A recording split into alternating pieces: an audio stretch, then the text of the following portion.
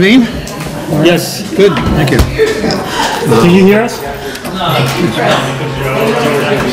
Okay, well that was, Mark.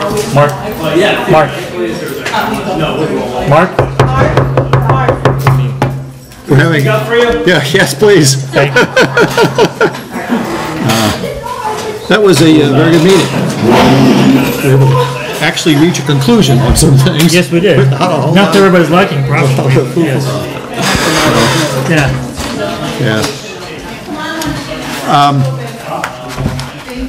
We had sent around a list of some of the questions that we had after we saw the spreadsheets for the school budget, and I think everybody got a copy of those, right? Yes. And the purpose of this sort of is that, you know, as we've had conversations in the past between the committees. One of the questions that was always asked is why the Finance Committee doesn't spend a lot of time right from the very beginning of the year going through the school budget with the school committee. And the answer has really always been that because there's been this state mandated minimum, and because Granby had always operated with the school budget of the state mandated minimum, plus the additional overrides that we voted for the schools, $305,000, plus the additional, which is now $400,000 retired teacher health care, which by accident is not part of the town contributions for Granby, though it is for the rest of the state, or almost all the rest of the state. That as long as the budget was within those sort of parameters, and the school committee has complete freedom to swap money around even between expenses and compensation, that there wasn't much point. You know, there was really nothing that the finance committee would be able to say, well, look, would you cut this? Have you thought about cutting this out of the budget or cutting it out of the budget? Because it didn't make any difference. You had to spend that minimum amount of money. But as soon as amounts above that are asked for, then the Finance Committee would really like to know what the money is going to be used for, so we have a way to think about it and to think about whether or not it's appropriate to ask the town for more money. And again, once, as we said at the beginning of this meeting, that as long as money is coming from an override fund, if people are willing to spend override money to support higher budgets in the schools, then the town has spoken. They said they thought about it, and we want to commit the money on a long-term basis for the schools. Then that also is fine with us, as long as the people understand what it is they're voting for. But when you come back to the point of asking for stabilization fund money, then we have some concerns. And so what we'd like to do is find out more about what's in the budget, both on the income side and on the expenditure side, so we can able to think then about these extra amounts of money. Okay. Is that anything? Anybody else want to comment from our point of view? Okay. So we can go through these in order. We can go through them in whatever kind of way you'd like. Just to make sure. Or if you want to say something else. Yeah, anyone from the committee, feel free to jump in. I'm not sure that we're asking to get together to go through the school budget each time line by line. In fact, you know, I'm not even sure that that's the main purpose, but I think there's a benefit in all of us understanding the different angles. You know, your committee understands the municipal finance side of things. We have a lot more exposure with the school finance side of things, so it's good to be to keep each other abreast of things that are changing, whether it's in the budget. It wasn't really, the intent wasn't really to go line by line with everything and cutting things or changing things or moving things. When those things happen at large scale, there can be communication, and the communication can be part of those meetings, obviously. But it wasn't necessarily why we were asking to get together. It was just to make sure that we're all keeping each other abreast with what's going on both sides of the town. With the school budget being such a large portion of the town's expenditures, I was glad to hear the idea come up that on a more regular basis that the three committees ought to be able to get together and have some discussion about what the financial situation is with the schools. So yes, that was good to hear. Okay. So what? I'm terribly sorry, but I don't know everybody on your board. Oh, okay. So I'm Marie McCourt. Yeah. I'm Bob Glassman. Thank you. I'm John Libera. I'm Jim Hartley. I'm Rob Cannon. Scott Wilson. Thank you. Should we do the same thing for the, Sure. with the school committee? Deanne Payne-Rakowski. I said Marie. Marie. And Ray Evans. So I'm Mike Simpson. Mike, actually, this is Mike's very first meeting as a newly elected member of our committee. He was just elected to our committee yesterday. So welcome aboard. Thanks. And there's one other committee member who's, Yeah, who could not be here because of a family emergency. Yeah. Jennifer Curran.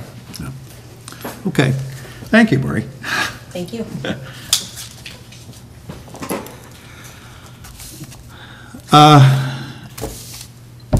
We want to talk about the questions as they're presented on here, or go through a Can I different ask order a or question anything? first? Obviously, you've changed your budget from what was presented to us. Can you quickly tell us what occurred? Well, Just so it might influence some of the questions sure, you we're know, asking. the budget as presented first in February changed Yeah. when we presented a public hearing in April. There are several influences in the budget. The budget is a budget, an estimate. As we move through the process, we recognize that we may have some staffing changes, we may have influence of students moving in or leaving the district. We also are moving through the process of receiving bids for open contracts such as transportation. Certainly that was on the table this year. Our oil bill bid was on the table this year. So as we move from February to where we are now, there are certain changes that happen. With that being said, as a new administration, we are looking across the district at ways to be more efficient. And so I think the special education department is a good example. The fact that we were able to, within our budget this year, accommodate some of the unanticipated expenses and increases in tuitions for our students was the result of caseload analysis that is a standard process for a special ed director to do. And as a result of that, we were able to manage some of those unanticipated costs. So those are things that happen all throughout the budget process that will influence that sort of changing number till we get to where we put a number forward on town meeting floor. But there were changes since, I think, April 24th was when you voted the previous budget that had the 7. Right, and so the school committee is, you know, my boss. They direct me to, you know, reconsider, look again. I bring my team together. We look at if there are places that we can see improvement or efficiencies. We get more information about students that may be choosing to leave the district, which leaves some staffing changes that we may be able to do within the budget. But you know, if the school committee directs me to re-look at the budget, that's what we do. So the biggest pieces, since you've seen the 2 iterations before, 2 of them were related to the bids, because at the time we did not really know the transportation and oil. And 2 others were related to retirement or one position being vacated. So those are the largest pieces that basically allowed us to come down. Went down less than you expected. Say it again? They both went down, transportation and oil, is that what? Yes, they both went down. Okay. Yep. Okay. There was some talk about going out to bid with other towns. Which we did. So that happened with the busing? Yeah. Yeah. Yep. We We did that. also co-bid our lunch through Chartwell's with East Hampton, so we share. I mean, there's a lot of discussion about how efficient we could be. In terms of shared services, that's a good example. We share our food service director with East Hampton through a shared bid, so we get a better price, basically. What did the transportation come down to? Do you know offhand? You don't know offhand, that's all right. You can get to us. The question Yeah, I know. on Sunday night, which was Mother's Day, can I remind you? Cheryl, do you have the answer to that? You can get it to us later on. Okay. That's fine. The transportation bid, Mark, who are we bidding with? We're bidding with Ware and East Hampton. I mean, that's a a small item, but that's actually a separate item for the, that's listed as to be voted in the warrant. And so there'll be one, the number that'll be printed up is that one number from April 24th, and there's a different number, if Chris knows about it, then the actual warrant, it could be, the actual warrant can be read as the correct number. Yeah, I think the updated budget that we shared with you and Chris includes that reduction in the transportation cost. Right, Mark? Correct. Okay. But it is being rebid because of that. Oh, yeah, there's that too.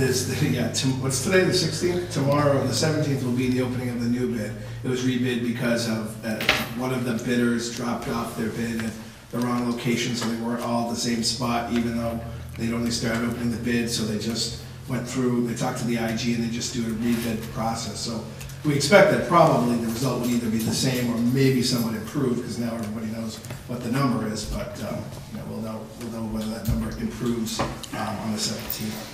Okay. Special ed. Carol? Yes. Want to come forward?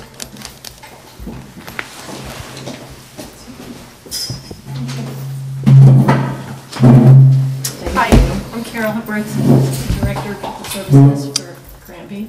Nice to meet you. You too. So, which part do you want to talk about? There'd been an increase in transportation from last year to this year of $26,000. And there was also an increase in tuition, and that we had remembered hearing from you before that you were hoping to be able to bring some of the special ed back in-house. And so we just kind of wondered what the sense of whether that's still possible, or whether this assumes that it's not going to happen or what. So what Carol is going to talk about and help, I think, as Emery pointed out, in terms of education. Yes, we can save money. However, we save money through cost avoidance. So it isn't that the budget necessarily is reduced, but we're avoiding the cost of sending students out of district when we create programs in district to support our students. So if that was a confusion on my part, I apologize for that. I thought I had explained that at the last meeting, but that's how we anticipate keeping costs down in special education. And have the students already committed And to? so we're going to talk about the number of students that have come back and the number of students that we anticipate in our programs and some of the programming moving forward that we'd like to create. I'm not sure about the terminology. What's the difference between cost avoidance and lowering costs? They You have the staff, you don't have, and somebody needs to go out, you don't have to send them out, because you already got them in-house. So let's just say as an example, I have a program that's run by one teacher, and the teacher's salary is $60,000, and it's an in-house program, and I put a special education student in that program. That same student may get that service in an out-of-district placement where the tuition could range anywhere from $70,000 to $250,000. So instead of sending that student out, we keep the student in. And you save $70,000. Yeah, depending on the tuition, because we have tuitions that go up to. I'm just saying, you save money in either. I guess you made this distinction between avoiding costs and reducing costs. They sound exactly the same to me. I'm just, unless there's some other difference there. But reduced cost is if you have something already in place, and if you reduce that position, that's reducing cost. Cost avoidance is basically avoiding adding additional costs by using the services that you have in-house, and therefore somebody doesn't leave the district that would cost us more money. Okay. So in this particular case, if it weren't for the in-house program, your special ed would have been monstrously higher. Exactly, twice as much, 3 times as much. The other thing to remember is once you create the program, you're not servicing just one student. So for example, Carol's going to talk about our structured learning center for social and emotional learning. We can now service 8 students. So now we're cost avoiding tuitions for 8 students who potentially could go out of district with just staff within the school department. We answered all questions, Carol. Nice job, guys. So when I came on board, the previous director had already discussed having this program. So it was going to be a special education teacher, dual certified, so that she would have content knowledge as well as special education, and that they were contracting with school-based services to provide a case manager and 2 behavior interventionists and specialized transportation. So to fund the teacher, it was going to come out of the general funds.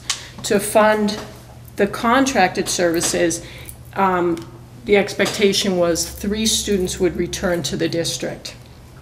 That hadn't been solidified, so when I came on board, it was my job to go get the 3 kids and get them parents to agree to come back to the district.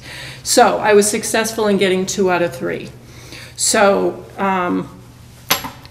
the tuition for one student was $48,865. The tuition for the second student, I'll be happy to give you a copy of this, was $49,398. The transportation savings was $27,000. So we ended up bringing that, the cost of, with the teacher and the 2 tuitions and the transportation, it was $201,000. With the contract, we needed $231,000. If we had brought back the 3rd student, we would have been over, because the 3rd student's tuition was $44,718. But I was unable to convince the family that our program would meet their needs because they couldn't see it. I was telling them that we were going to have this program. Now we have this program, and as a result of having this program, as Emery spoke earlier, this year we have another parent who has come. We've done the tour of the program, we've presented the services we have, and that person is coming back. So now we have another person that came back. But we started the school year in September with 4 students in this program. We ended the school year with 7 students in this program. So we had, 3 additional students that, had we not had this program, could have gone out. And if all 7 of those students had to be educated in an out-of-district placement, it would have been $410,647 with transportation costs at $51,802. So we basically saved, by having a program, as Cheryl's been saying, cost avoidance, we saved $232,888 by having this program in-house. We'll assume that Cheryl and the school committee tremendously for this. The finance committee is certainly going to do that. What I said was, now you can start the LD program, because that's our next one. Right. So, What is LD? learning disabilities. So that's another program that, that we could do in the district, and then, prevent students from leaving. So this program here, I also developed a informational flyer, which I sent to all the area communities. I do have one community that is interested in tuition in a student. So, as you build, you have to build it, you have to make it right, and then you can advertise it. It's easier to sell a program when people can see it and be in it, meet the people, and the parent that is coming back did that. She came, she toured, she met the staff, she visited the school, and then said yes. Let's start transitioning. So that child is already going to start transitioning in June. So he's coming to the school. He's gonna visit. He was in Granby before.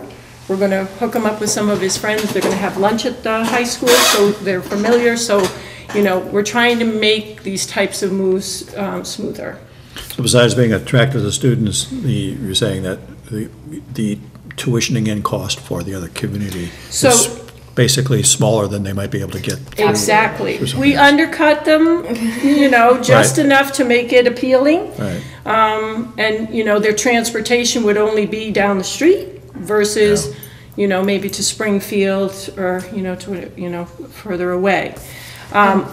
And if I may, Yeah. what the superintendents are talking about in the region is creating these shared programs, shared services, so that, you know, we may house a social emotional learning program at the high school, but another district may house the social emotional learning program for the elementary school, where we may only have one student. And so it's not efficient for us to do that, although we want a public school experience for our children, because being in a public school and being able to integrate into classrooms is important, as opposed to some of our out-of-district placements, which are private school, really don't mirror what we do in the public schools in terms of integrated services and having kids in with their peers. And so that is a secondary goal of ours. Not only is it for being fiscally responsible, but it's socially and emotionally, developmentally appropriate for our children. Right. And they're exposed to rigorous curriculum, whereas when they are in a special school, if you're, you know, it's focusing on that, and the teachers most of the time are special education solely. They're, you know, they don't have a content. So when they're doing math, they're doing math. You know, it's not geometry, calculus, you know, things like that. They just do general kind of math.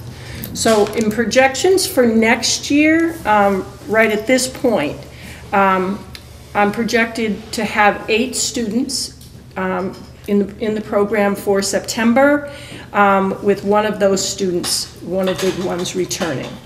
So again, a cost avoidance of $280,902. But now that I know that I can come to the town, and well, I'm just kidding. Right. Yeah. Well, that's the other. So I presented. You know, as soon as I heard that, I was like, I'm like, what? Because we have unexpected things. So there have been 10 students over the course of the school year that have either moved into the district or have needed some a change in placement. They may have needed increased staff in order to be successful. So I have the budget impact. And then the transportation, as you were speaking, why, you know, the increase in transportation. Yours says 26, I have us at 35,631, which was unanticipated. Many of the students was a change in their placement, or someone moved into the district, and we didn't have to, the way the rules work is, it's called the move-in law. If they move in after April 1st, the other district has to pay the tuition, but we are still responsible for transportation. So I have one student who moved in, and we don't have to pay the tuition for his program, but we do have to pay the transportation. They moved into Granby? They moved into Granby. Yeah. We will have to pick up, come July 1st, that tuition, you know, at an out-of-district placement. We also had one student, as a result of the Chapter 222 regulations of a felony that we needed to put in a program. Yeah. So that resulted in an out-of-district placement as well as transportation. So I have that as well. And then, as Cheryl alluded to earlier, we had a family move in where we needed to provide sheltered English immersion instruction because they did not speak English. So some of the transportation costs are for students who actually live in Granby, and some are for to move to a school that's out of the district. Yep. Okay. Yep. And the extra tuition is all for students who live in Granby, Yep. Who are more than what we've had in past years, or Yep. different schools. Or a different need, you know. We don't have the need, you know, like we have one that needed an extended evaluation. We were trying to determine whether or not we could meet the child's needs, and so we did an extended eval, but in the end, he needed a more restrictive setting. Okay. So I have that for you as well. Any other questions? Thank you very much. You are welcome. Thank you for having me. Thanks, Carol. Thank you. The utilities, electricity and heating, perhaps that's what you referred to as you have more up-to-date estimates? Well, just, the hot seat. I warmed it up. And it's appropriate since we're talking about heating oil. Well, for the heating oil, we have the additional amount factored into the budget. I mean, last year, the school was fortunate to be able to lock in at a very low rate. And this year, although we got a good rate, oil has gone up. So the difference that you see, the increase, which was like 27.8%, was a combination of that factor, the fact that, the oil price increased 20%. Plus, we also increased the gallons by 2,800 gallons because we were running a little thin this year. So we went back to FY16's estimate of our oil usage because it's a lot cheaper to basically have oil and fill your tanks at the end of the summer than it is if you run out and you have to buy at the market rate. As for the electricity, that's kind of, where we're taking a little bit of a wait and see approach because we originally budgeted it 10% higher in the overall LEA. It's 15% in the overall funds budget. It's 10% higher in the local. Actually, switch that around. But the reason why we have that budgeted at 10% is the district was on a real-time contract where you would get hourly rates for your kilowatt hours. And it works out really well when it's low, but if you end up having any disruption in your service, then the kilowatt hours can go up substantially. That didn't happen over the course of the year, but the COG, which offers it, discontinued that program. So now we're on a fixed rate. So we've gone from what the district experienced as 6.6 kilowatt hours through the course of this past year into a locked-in rate of 9.8 cents per kilowatt hour, which is obviously higher, but it's still substantially less than what it is if you would look at it today. But the other factor to it that we have kicking in that will ameliorate some of that increase is that we're just starting to realize the net metering credits from the contract that we did with the solar farm. So we'll be getting basically kind of a 20% reduction off of our bill, which for the first month we just got literally a couple days ago, which was like $1,300. So that hopefully we'll see that continue through the course of the year. But it's basically a credit based on the production from the farm and the percentage that the contract buys the school.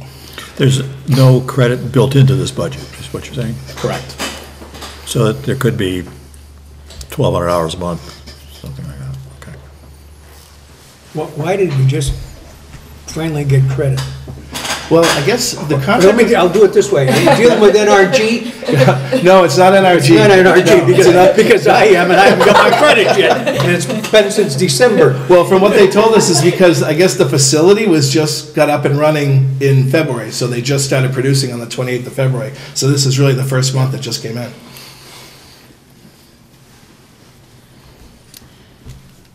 Okay. Any other questions? Thank you. Yep. You want to talk about guidance? Sure. They cost $1. Are these the good ones or the bad ones? They're all over the office. So guidance. I'm glad you noticed that. We noticed it as well. So that's reported to the state.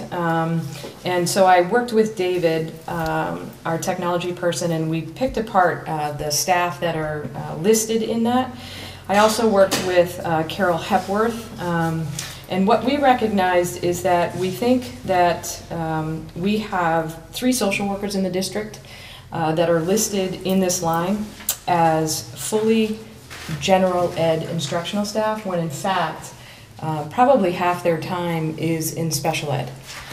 So 1.5 FTEs will come out of that guidance line for instructional support, gen ed, and will be moved to another line. And so we're looking to see what that does to our comparisons to other districts.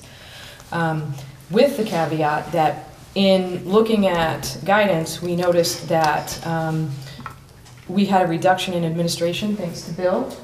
being a principal in 2 buildings, and that wasn't being reflected in the administrative line of the same report, and we noticed that we have an ETL, which is an evaluation team leader, who works in all of the buildings, listed as an administrator. And so that position needs to be moved and will be moved into the line, into the instructional support staff / diagnostic and evaluation. So those 2 things are will be represented in a correction that we make to the state report. But we won't know what it really means in terms of comparison to per pupil expenditure, which you noted. Okay. With that being said, another caveat is that the school department and the school committee have made a substantial investment in social emotional learning of our students. If you read the headlines, you're seeing trauma with our students, you're seeing the opioid epidemic, particularly here in Western Mass. And so there's a recognition that students are coming really not as equipped to deal with the social pressure of the environment, the technology, the devices, the bullying, and all of that. So there has been a commitment to increase the support for the social emotional well-being of our students in Granby. And so that, in my opinion, it's reflected in Granby's commitment and why we have higher expenditure in that line.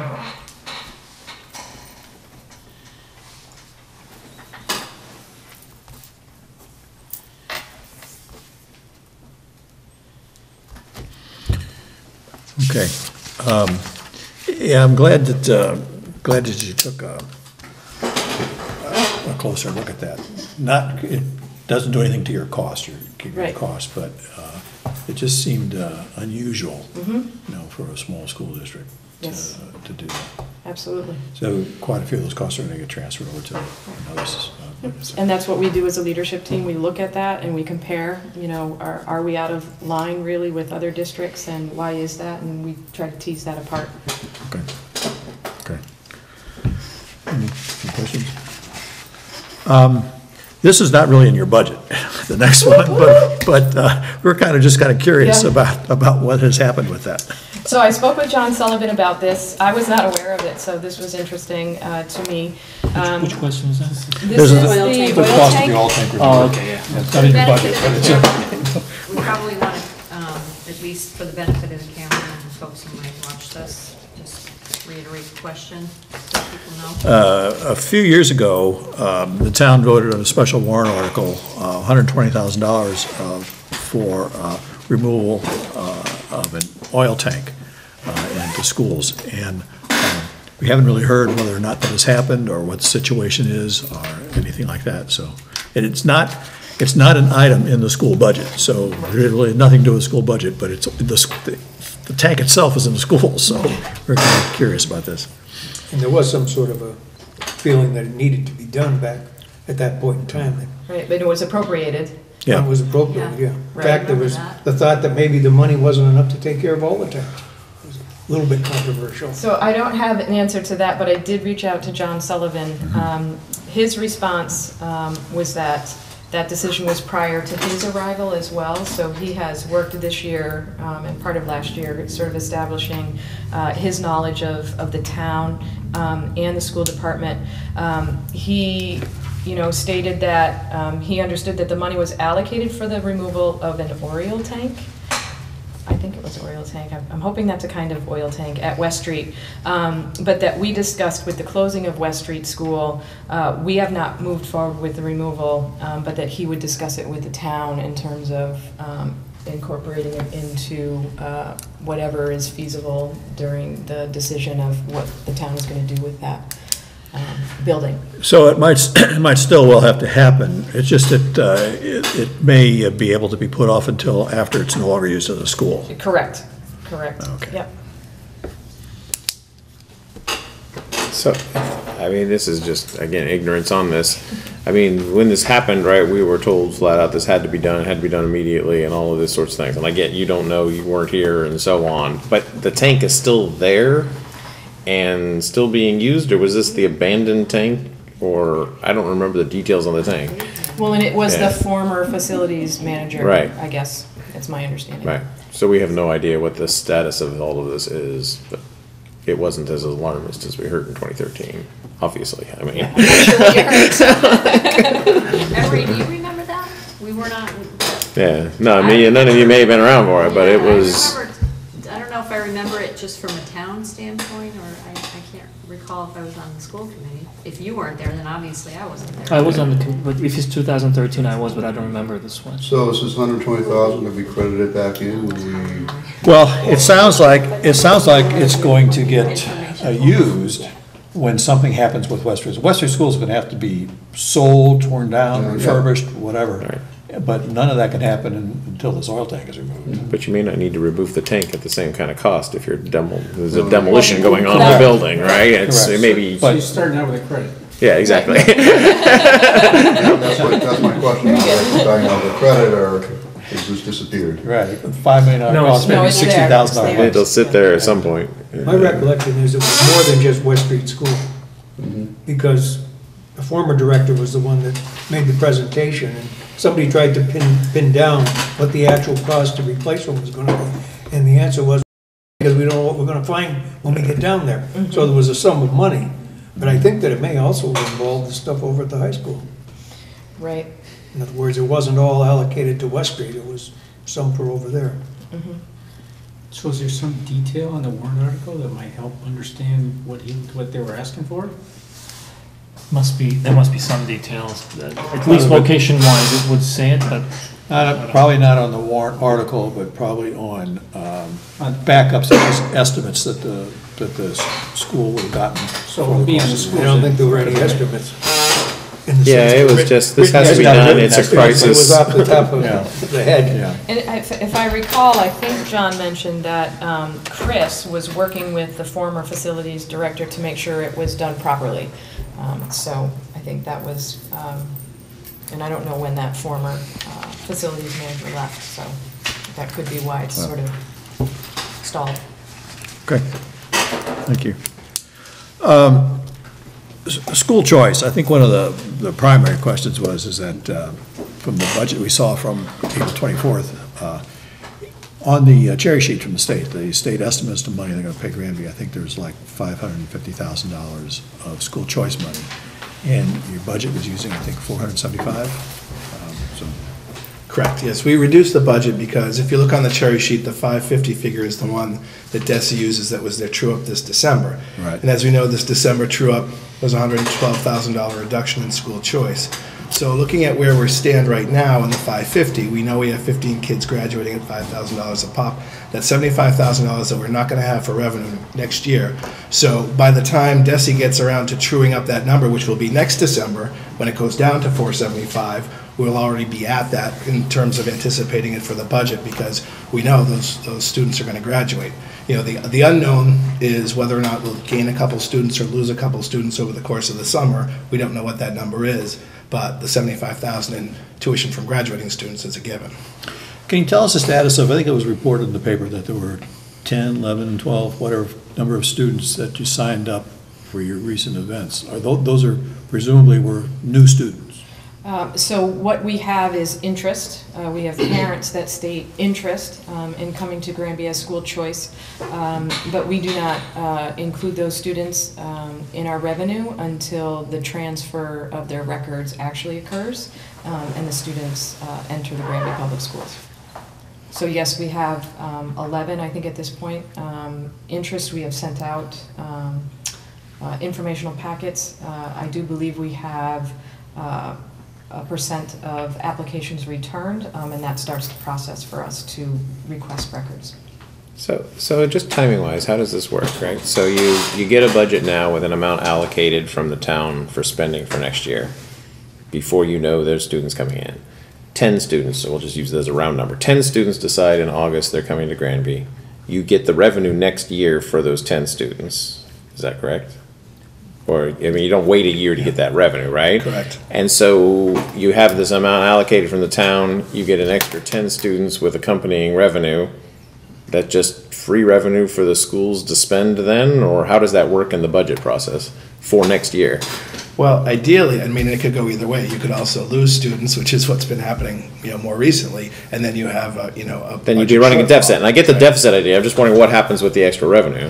I mean, the revenue does accrue to the school, and it could be used for any school-based purposes. I mean, I think, obviously, it's the superintendent and the school committee's call, but generally, if that kind of additional revenue wasn't needed to fund something else, like, say, another tuition that came into the school that, would be funded without having to go to the town for additional money, I think one of the things would be to try to establish some of the revolving accounts that have been drained over the last 5 or 6 years, where when you used to have 1 year's worth of school choice or circuit breaker in your revolving accounts, when these students come in or these other things befall you, you can easily respond to it by just dipping into that, and then next year you make it up with maybe additional revenue from school choice that comes in, and you can.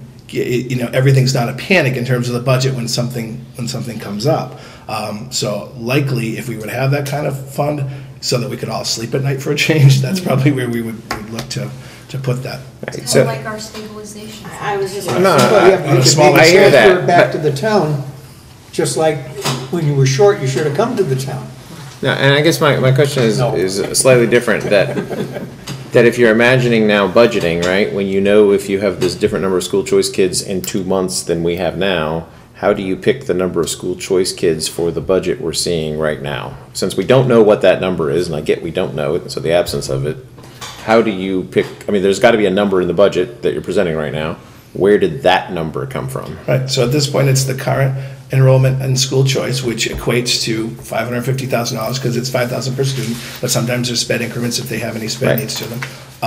But we've reduced that by the graduating seniors that we know we won't have, so that's the $75,000 off. So our budgeting figure, it's not so much a student number as it is a dollar amount we expect to receive in revenue, and that's where we're coming up with our $475 from school choice that we allocate towards the school budget. So the current number is all the students currently in the system school choice 10 are assumed to be staying unless they're actually graduating. Any pickup of students just shows up as extra money. Any loss of students after that shows up as a reduction of We don't revenue. have the luxury of predicting figures. I get that. I'm With just the budget position that no, we're in. that's I'm not arguing an argument here. I'm just I'm just being clear Yeah. that ideally, if we were, it would be wonderful to be in that position. Yes. And make predictions, and because we're running at such a deficit, that's not a line item that we're willing to. And correct me if I'm wrong, Mark, but other towns, they don't use the current year's school choice funds this year. They actually, it's supposed to move forward. So that's what you use for those, things that happen that you Right. don't know are coming. So and that's what Mark's saying is, if that blessing happened, then we would have those funds, like the stabilization fund, so that we wouldn't have to come back to the town, but we haven't been allowed to do that because the budget has been so tight. but the budget being tight, so if you were to go back over time, right? So basically you have a projection model that says the current students stay, and that's not gonna be right. Some years you'll guess low, some years you'll guess high. Again, I'm just wondering factually, how has that guess worked over time? Have there been regularly more students than expected, less students than expected? Does it bounce above and below that number if I were to go back 10 years? I have no sense of this. Historically, the overall picture over the last 10 years for Granby has been a decline in school choice students in. So historically, what we'd be seeing is you'd have a projected number. You're not just losing the graduated, because there'd be a decline in school choice because of the graduated. I guess I'm wondering, is the expected going forward always guessing too high? Because you could get that decline in school choice because we just graduated and we don't start as many new ones the following year. But that wouldn't be your guess is wrong every year. Is the guess historically too high? Well, I think. Or do we know? You may not know, right?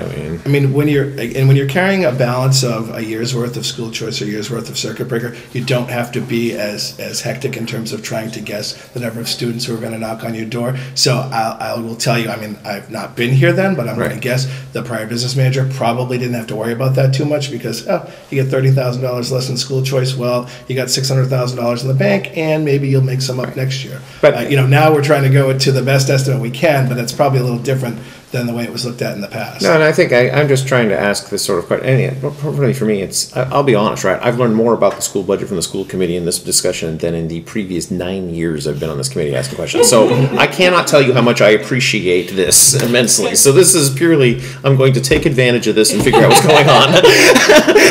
So that next year when you've all left and I go back to my status quo, right? I can say, well, at least for a brief moment, I can figure out what was going on.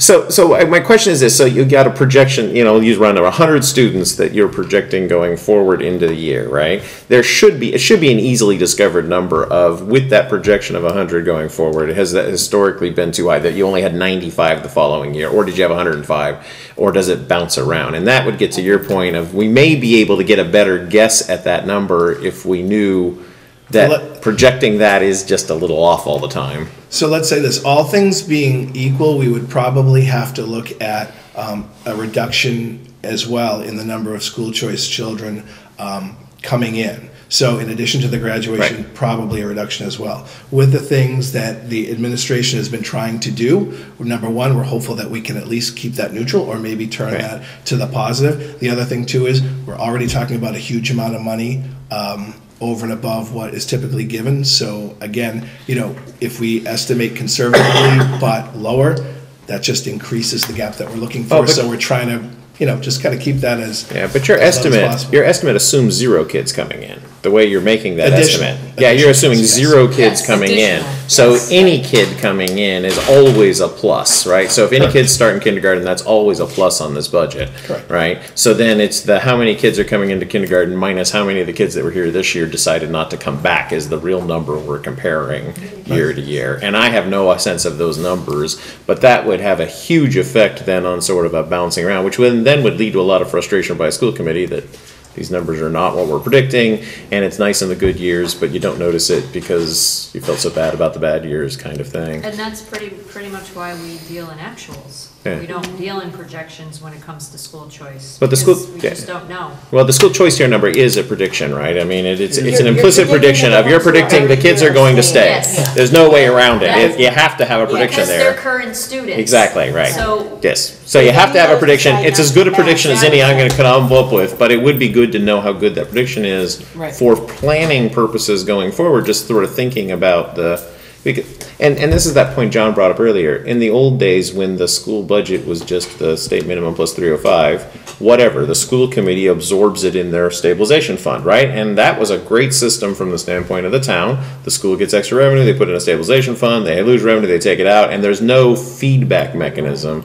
But as we start getting to, well, if that's not going to work and we need trade-offs between the school and the town, suddenly I get a lot more interested in, okay, how firm is this number? Because we're not writing a contingent budget. Because the other way to do this is, here's the amount you can spend contingent on school choice. If the school choice comes in, you don't get to spend anymore. All that money just comes back to the town. But if you lose the school choice kids, the town has to kick more money in. That would be another way to fund the schools, right? And then you don't absorb the variation in it. You don't get the benefit, you don't absorb the cost. And if this number was bouncing around a lot, that would be the kind of thing that would be worth thinking about going forward. Is that the way we want to do it? Maybe down the road, I would agree with that when we stabilize and some of these programs have been in effect for a bit longer than a year, and we are more confident in our marketing skills in bringing more school choice kids in. I would agree with that. And now that we have a little bit of stability as well. Yes, I mean, but we're not there yet. I understand. The town's not there yet either, let's be clear. But I think one of the other impacts of school choice too that we have to realize is not only are we not as attractive in bringing students in to replace students that started many, many years ago as kindergartners and now are graduating, we actually have families making the choice to choice out. Right. And that's very difficult to predict because when we have these discussions, it's hard to understand how a family may take something that we've said and think, wow, that's really going to impact the choice that my child has, so I'm actually going to now think about moving, to another district. And so we have coming together, we have, less students coming in, but more students leaving. And so that's what we're trying to stabilize and actually go back and correct. Yeah, and Cheryl, correct me if I'm wrong. Also, as we were discussing earlier, before you came in, Jim, when there's so much reduction in staff, The reason why we wanted to this year say 96 in the course of, so many years, it's not going to happen immediately. But that when there's so much reduction in staff, then everybody becomes much more reluctant to even commit to new students coming in, because you already reduced the number of teachers that you can have for these students. So that was almost a situation where there was no way out, and what Cheryl said added to it. In the past, this was a very strong net positive school choice district, which still is, but much smaller net positive. And there was no such thing as folks leaving the district at the rate we have seen. So the unpredictability that comes from both sides, that was really detrimental to the planning process. Right. And if I could just make a quick point about how, the decisions at the school and the school choice in and out can really affect the budget. The 305 override that has traditionally been granted to the schools, which is great and appreciated. When you look at that figure, and I think everybody looks at it in town, it's like, wow, that's a lot of money. The school choice out payment that gets charged back to the school through the in-kind last year was 302. So when you think about the 305 that came in, 302 went out in school choice. But the school choice out is an interesting number, because what you really want is the net school choice, which is still a positive, right? But how big of a positive is it? I mean, what is that rough number if you just say net school choice? It's the 550 minus 320. So 200,000. So we're not talking this is a giant percentage of your budget. That's the other thing we're thinking. In other words, this number bounces around. You're talking maybe 100,000 here or there. Is that about right? Out of a $10 million budget? Right, but in terms of discretionary income, that can be a lot of money. No, it's nice to have an extra $100,000. I get that, right? Then not, but this isn't like 10% of your budget swing. This is a 1% budget swing. Is that?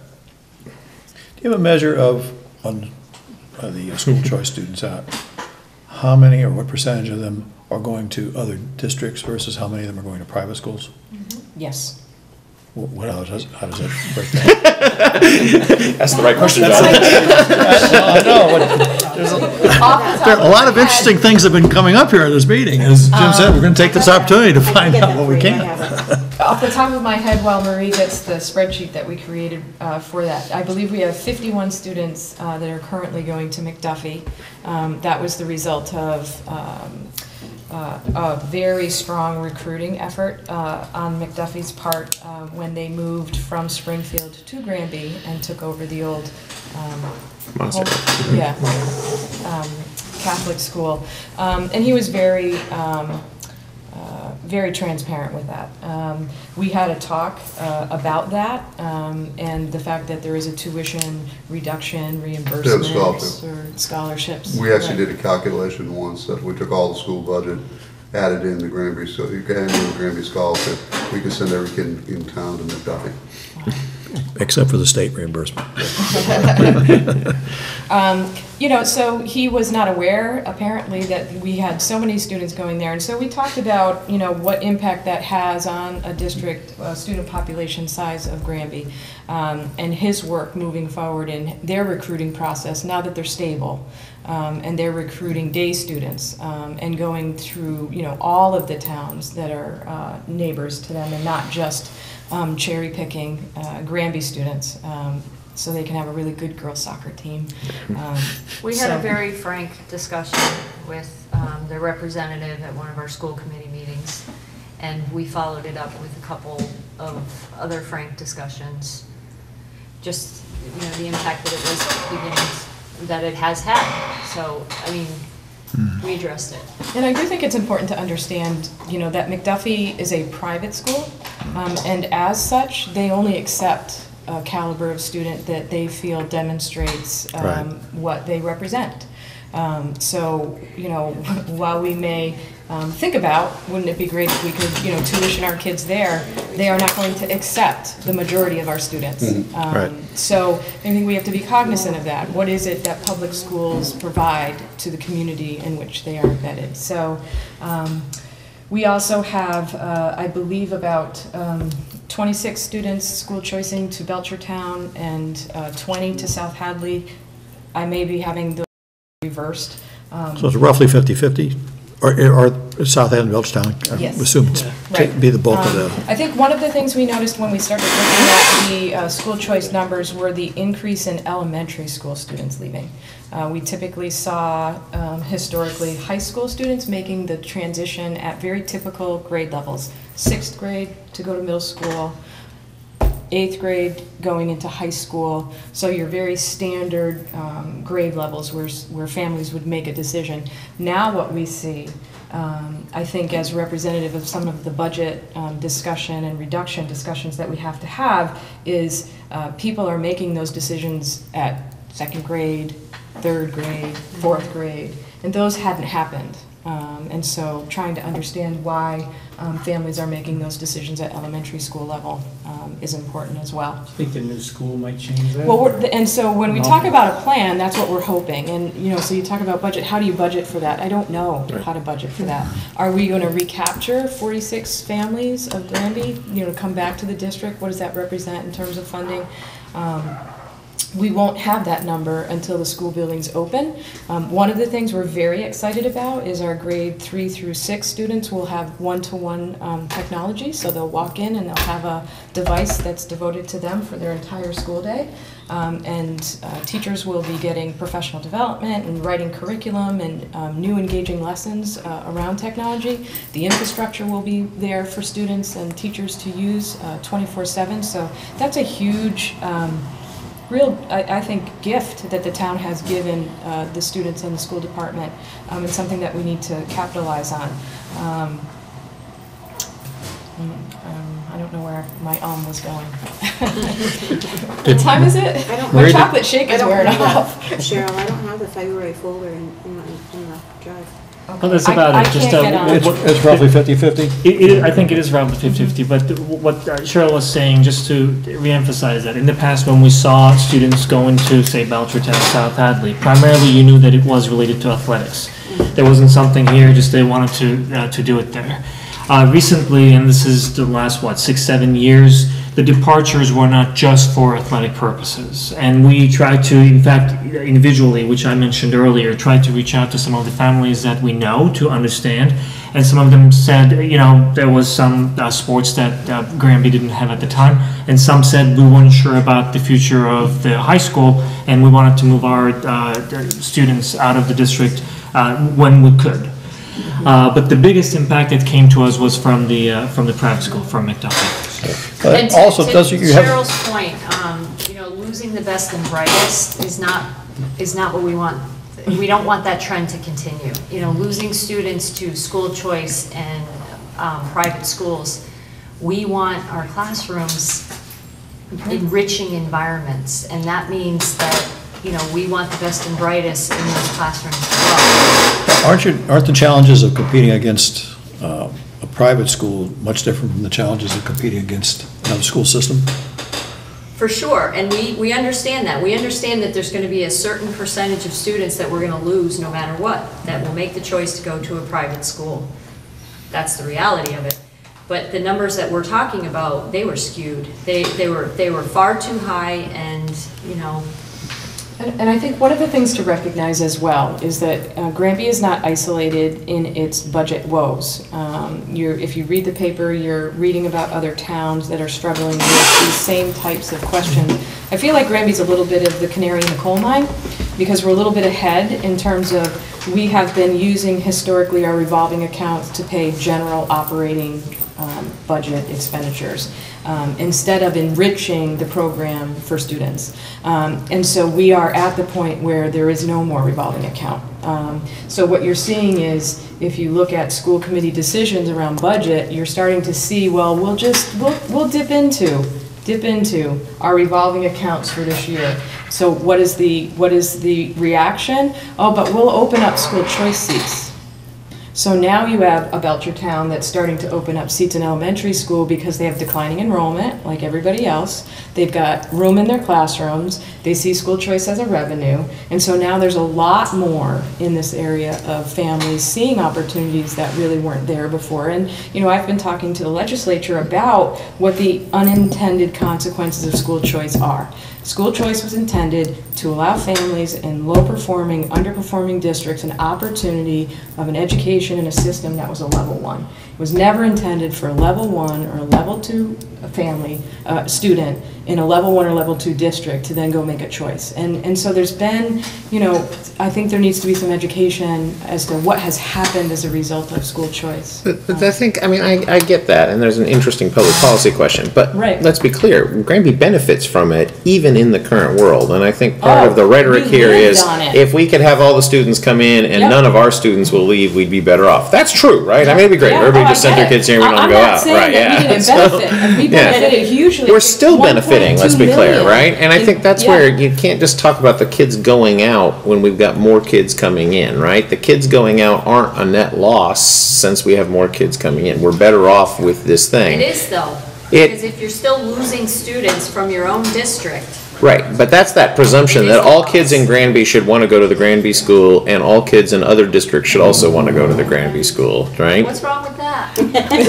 that? It sounds nice, but then if I were sitting down with the Belchertown School Committee, they're going to say all kids in Belchertown should want to go to the Belchertown schools and all kids from But out I of it will should come say, in. in the And so- Berkshires and Mohawk Regional, I think is a good example. They have actually looked at school choice and said, this is not a way for us to be sustainable as Exactly. a community. Right. So they've had that difficult conversation. John, where we at with the question? Oh, sorry. I got There were all kinds of school choice questions. this is a little bit related to it. The situation across all school districts is that the school population is decreasing, so that all of a sudden, everybody is going to have room in their schools. The natural assumption, and I think Mark stated earlier, would be that we'd assume that the number of school choice students would go down in any district. On the other hand, it's been stated that you'd like to pull in, to double the number of school choice students to 98. And those two statements are not easily reconcilable, that there's going to be more choices everywhere and the number of students is going to decrease to doubling our number of school choice students. So I'd kind of like to hear your view on that, but along with the following. Jim may disagree, but there's an old maxim which is taught to all economists who go to work for companies when you're asked to make a prediction about the future. Give them a number or give them a date, but never both. And we notice that you've got a number here of 98 students, but there's no date, and except that you said that you don't expect more next year, you expect less. So could you please try to tell us how these things fit together? Not all at once. So, you know, we have been thinking about this year how we can create a sustainable school department. And school choice is a portion of the answer to that, as is sustainable funding. So the school committee is certainly investigating ways to have a sustainable revenue source for us. But specific to school choice, what we looked at were the current classrooms that we have and created numbers that had the most impact in terms of being able to bring students in, whether those would be students returning to us or students from other districts, without increasing class size to the point where we would need another teacher. So the goal would be, we presented this at school committee. So for kindergarten, we opened up 10 seats. Do you want to get into this detail? Well, I think the real question from us is demographics say we're going to have decreasing population, no getting around it. What's the long-term strategic thinking about that for you guys? Right.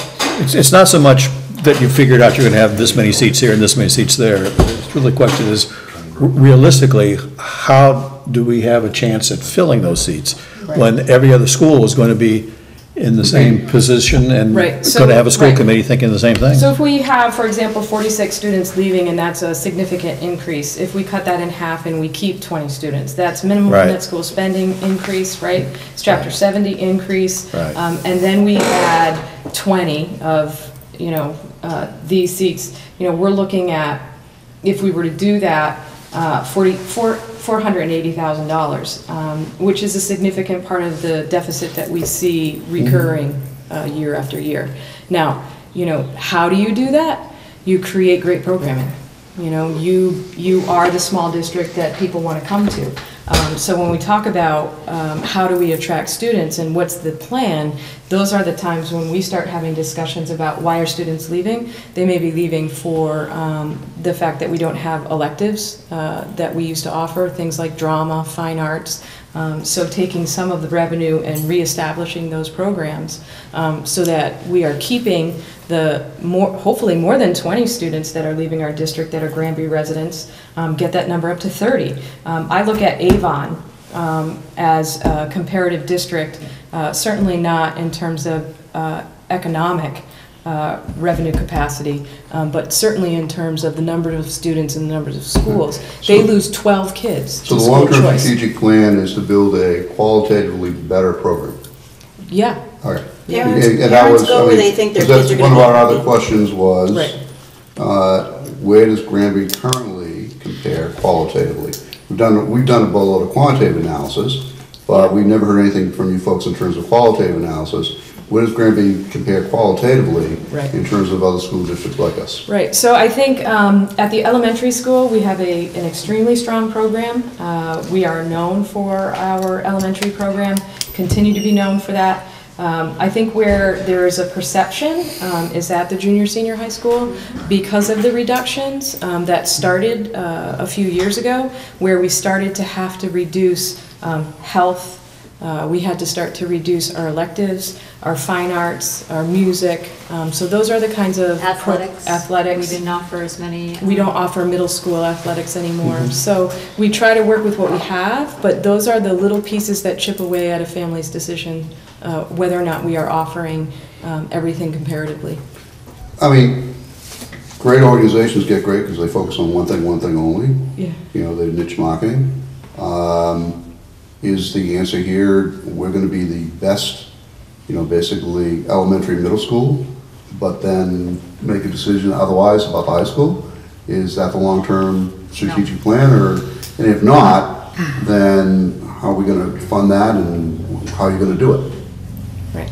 So I think what you're really saying is we want to be qualitatively better at everything, which doesn't always work. No, I think that our core instructional program and what we offer in terms of AP coursework, honors coursework, standard level coursework, certainly meets a high standard of expectation. It is beyond that we start to see reductions impact. So how do we compare now ranking wise to other schools? Well, it wasn't a question, so I can't tell you. In terms of what? Western Mass, in terms of the Commonwealth, or? Let's say Western Massachusetts. What are we comparing first? Yeah, are we, School ranking. I'm not sure that there's actually there a school really ranking. isn't a school ranking. Level 2. I disagree with your philosophy that we. No, it's not philosophy. That I'm not making a philosophical then maybe statement. the word is incorrect, but I respectfully disagree that we can't be qualitatively. Oh, you might very well be. Exceptional across the board. I mean, this is what the school department. You might very well be if you strategically plan for it. Most organizations I've seen though get to be great because they focus on one thing only. That's all. I would also disagree with that. Just for an example, I just had to do a doctoral research on the United States Postal Service and their 5-year strategic plan. And if you look at their 5-year strategic plan, they are not focusing on one thing and one thing only. They're focusing on about 5 steps that are supposed to make them better and make them more sustainable because, as you know, the government has undercut everything that they need to do because they have to pre-fund their healthcare system. So we do have a strategic plan that we've been working on. And working on one thing and one thing only might be good for some companies, but this is education. Yeah. So it's a totally different thing. You know, parents, I'm a parent and my son is out of school now, but if I were looking at a different school, I would be looking at many things. Not just sports or not just their academic program, but the culture. And what's happened in the past, because we've had so much turnover and there wasn't stability, is that culture got eroded and morale got eroded. And so parents started going, I'm not so sure. And that's why you're starting to see, even with the population, we would have more kids here had that part not happened. But do you have a benchmark of qualitative comparison? No one does. It's really... Well, parents are making a decision about to go or to stay. So the parents are in essence, intuitively at least, making a decision that this school system is better than that school system. It's all about perception. Yeah. Aren't you going to have some kind of measure if you're going to convince people that we have the we're state better? accountability reports. Right. And so certainly parents will benchmark us as a level 2. But if you look, Belchertown and South Hadley are level 2. And so, as is East Long Meadow. It doesn't take but one level 2 school in your district to be a level 2 as opposed to a level 1. Right. So, but what are the qualitative benchmarks that you're going to be building to? okay, so now I think I see where you're going. So one of the things we do to measure effectiveness of our program are the types of colleges that kids get into. So we are basically a college prep. We do investigate Pathfinder for many of our students who want a vocational education. But one of the things we measure also are entrance exam or placement exams. And so if we have students that are going to HCC and test into non-credit bearing coursework, that's a measure for us as to the rigor of our program, because any child coming out of Granby that goes to HCC STIC really should be entering as a freshman, as a credit-bearing freshman. So that is a measure, certainly. I'm trying to think off the top of my head other measures of, we use participation in athletics and co-curriculars as an indication. And one of the things that we look at and speak about is, one of the benefits of Granby is being able to participate because we are small. We have almost 2/3 of our students participating in co-curricular athletics every season. When you go to Belchertown with 2,500 students, I'm not sure how many are at the high school, the likelihood of you making a varsity or JV team is greatly reduced. So we have very successful sport teams, drama clubs, many students participating. So I would say that would be a measure. And so as we start to see kids not participating, that would be something that we would have to intervene with. I think a measure for us are the increases in AP coursework, the numbers of students taking AP courses, but also the number of students earning qualifying scores. So that program would be an indicator for us and something that we measure. Now, with all that being said, a change in administration at the high school will bring all that to the table. Is there a sense of where we stand on those measurements now?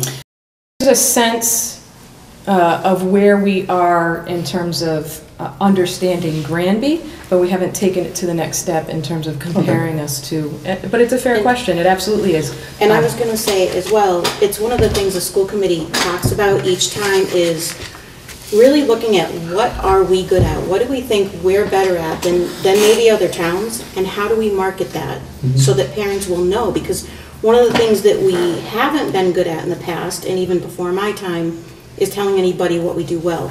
Everybody hears the complaints, right? Everybody hears the bad stuff. Everybody hears the budget cuts. But there are many great things that are happening in our schools, and we're learning as a committee now, these are important to make sure that we're talking about, and that's how we will begin to measure those benchmarks even better. Do you have any money built into the budget for next year for any of this? Really, it's the work of leadership, so I guess there isn't anything. Are there specific programs or plans that you've set out, that you developed? So we have a leadership retreat every year in the summer, and so we take a look at the strategic plan, and then the district improvement plan, which filters down to the school improvement plans, and get that vertical alignment.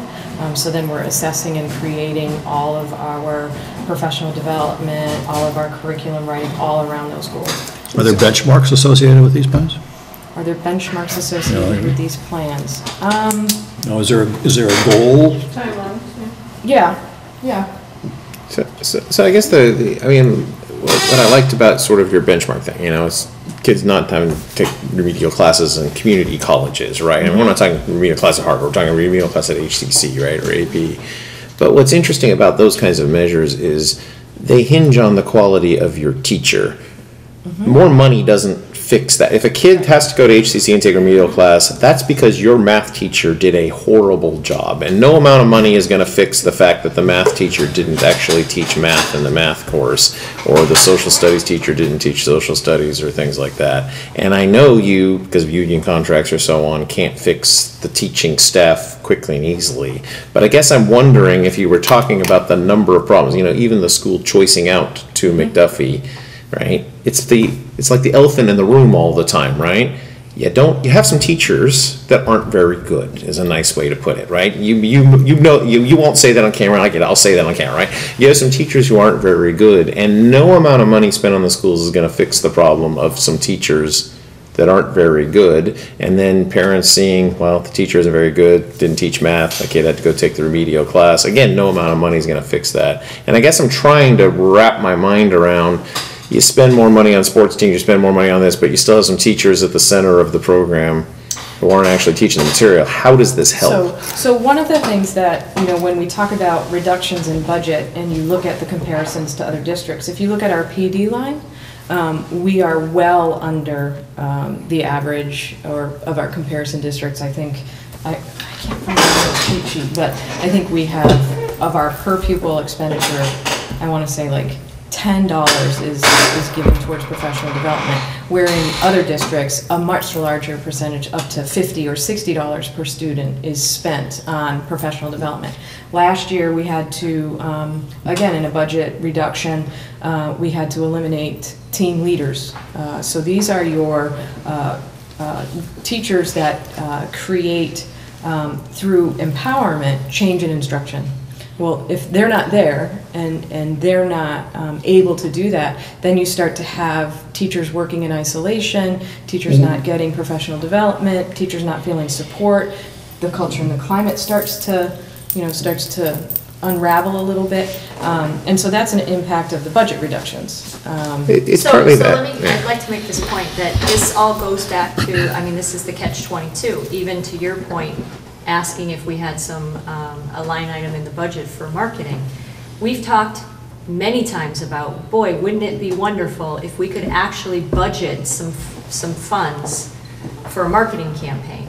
And we talk endlessly about how do we have metrics so that we can determine the success of students and how we're doing. And that costs money. At the end of the day, it costs money, and we don't have the funding to get to that next level. So you see that this is part of the vicious cycle that we continually talk about, and we're constantly putting Band-Aids on, well, how can we go around this? How can we figure out a way to achieve the goal despite the budget one way is, constraints? as Chris pointed out by sitting here tonight, is if it's a one-shot deal, come to the town, at the appropriate time. To be honest with you, I've been on the school committee now, this is my 4th year. I was not aware of that. Me neither.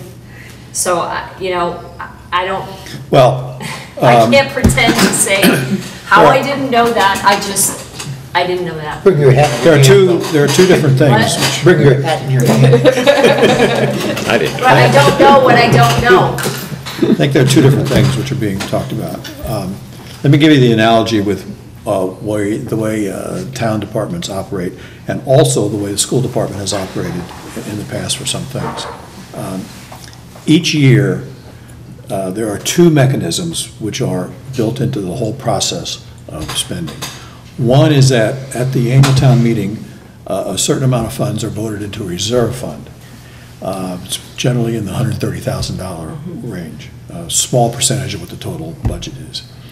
And the reserve fund allows departments to do this, and it's written under the bylaws, and I think the way a reserve fund has to work is that if an expense comes up which is unexpected,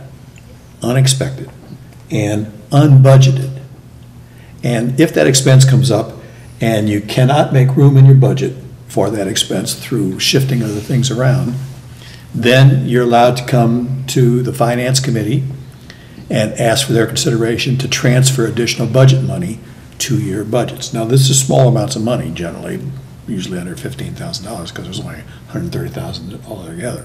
The other mechanism is if something happens, and these are usually capital items, and it's where the schools have used both the reserve fund and have used town meetings, is that there are special town meetings at different points of the year. They're not planned in advance, but they occur during the year. And a department can come to the special town meeting and ask special town meeting to allocate more money to their budget because of these unexpected things that happen. It's not allowed, it's unlikely that you get a good hearing if there's something which is part of your overall plan and you just leave it unbudgeted. You know? Right. There's really for unexpected things. It's really to say that the town is not a heartless entity. You know, everybody knows there are unexpected things happened.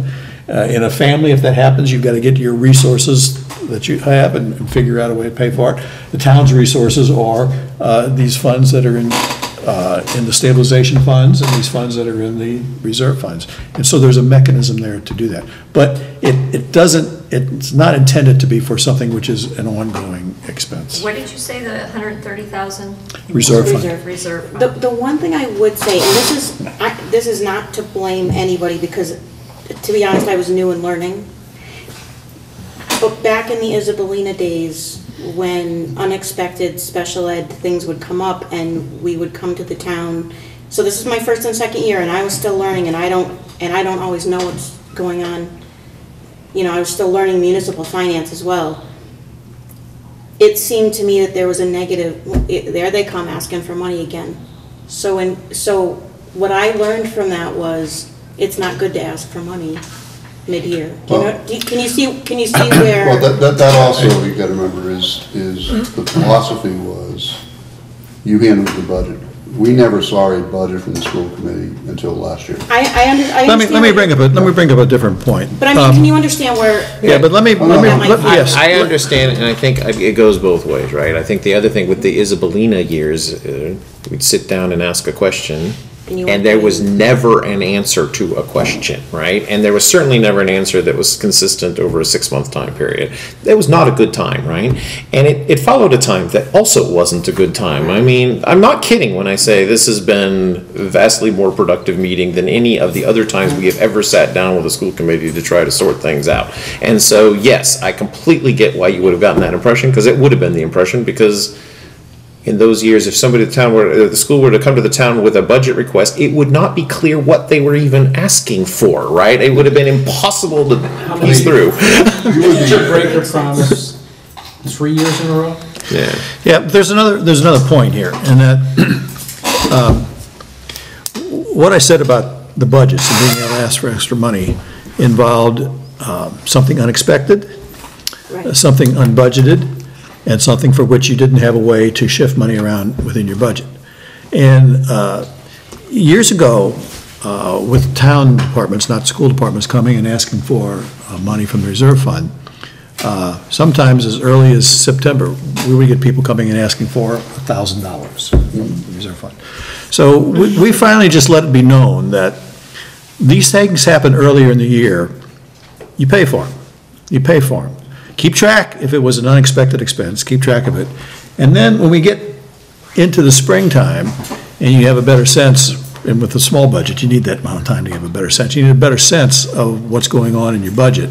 Then come and ask for us if you need additional money. Well, with the schools, schools have got more money than the town's got. The budget is, huge compared to the town. And so, the combination of the size of that budget, plus the fact that in past years, you've always had some pretty good size revolving funds.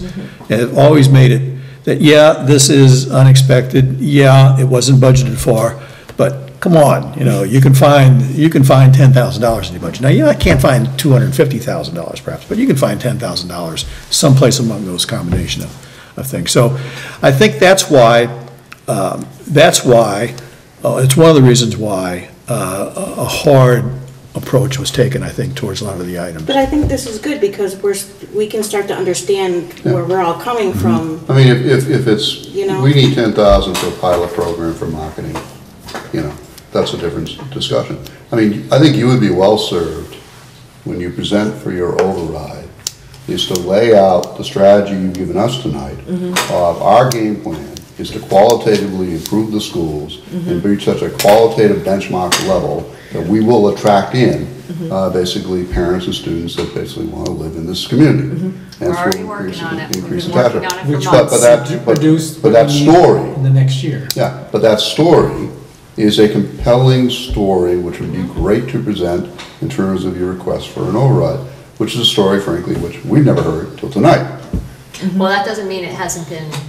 No, but it's all I know what he's communication. saying, it's, But going back to what you were, I think both of you were asking about, we've been having these conversations for a while now. In fact, a few years ago, you know, with all the AP conversations and STEM conversations, we brought people in to see how we can really restructure how we were approaching certain things, and especially on the high school side, to be seen as this college prep type of school. Not necessarily because we thought everybody would go to college, but at least cater to the needs of students that were expressed at the time.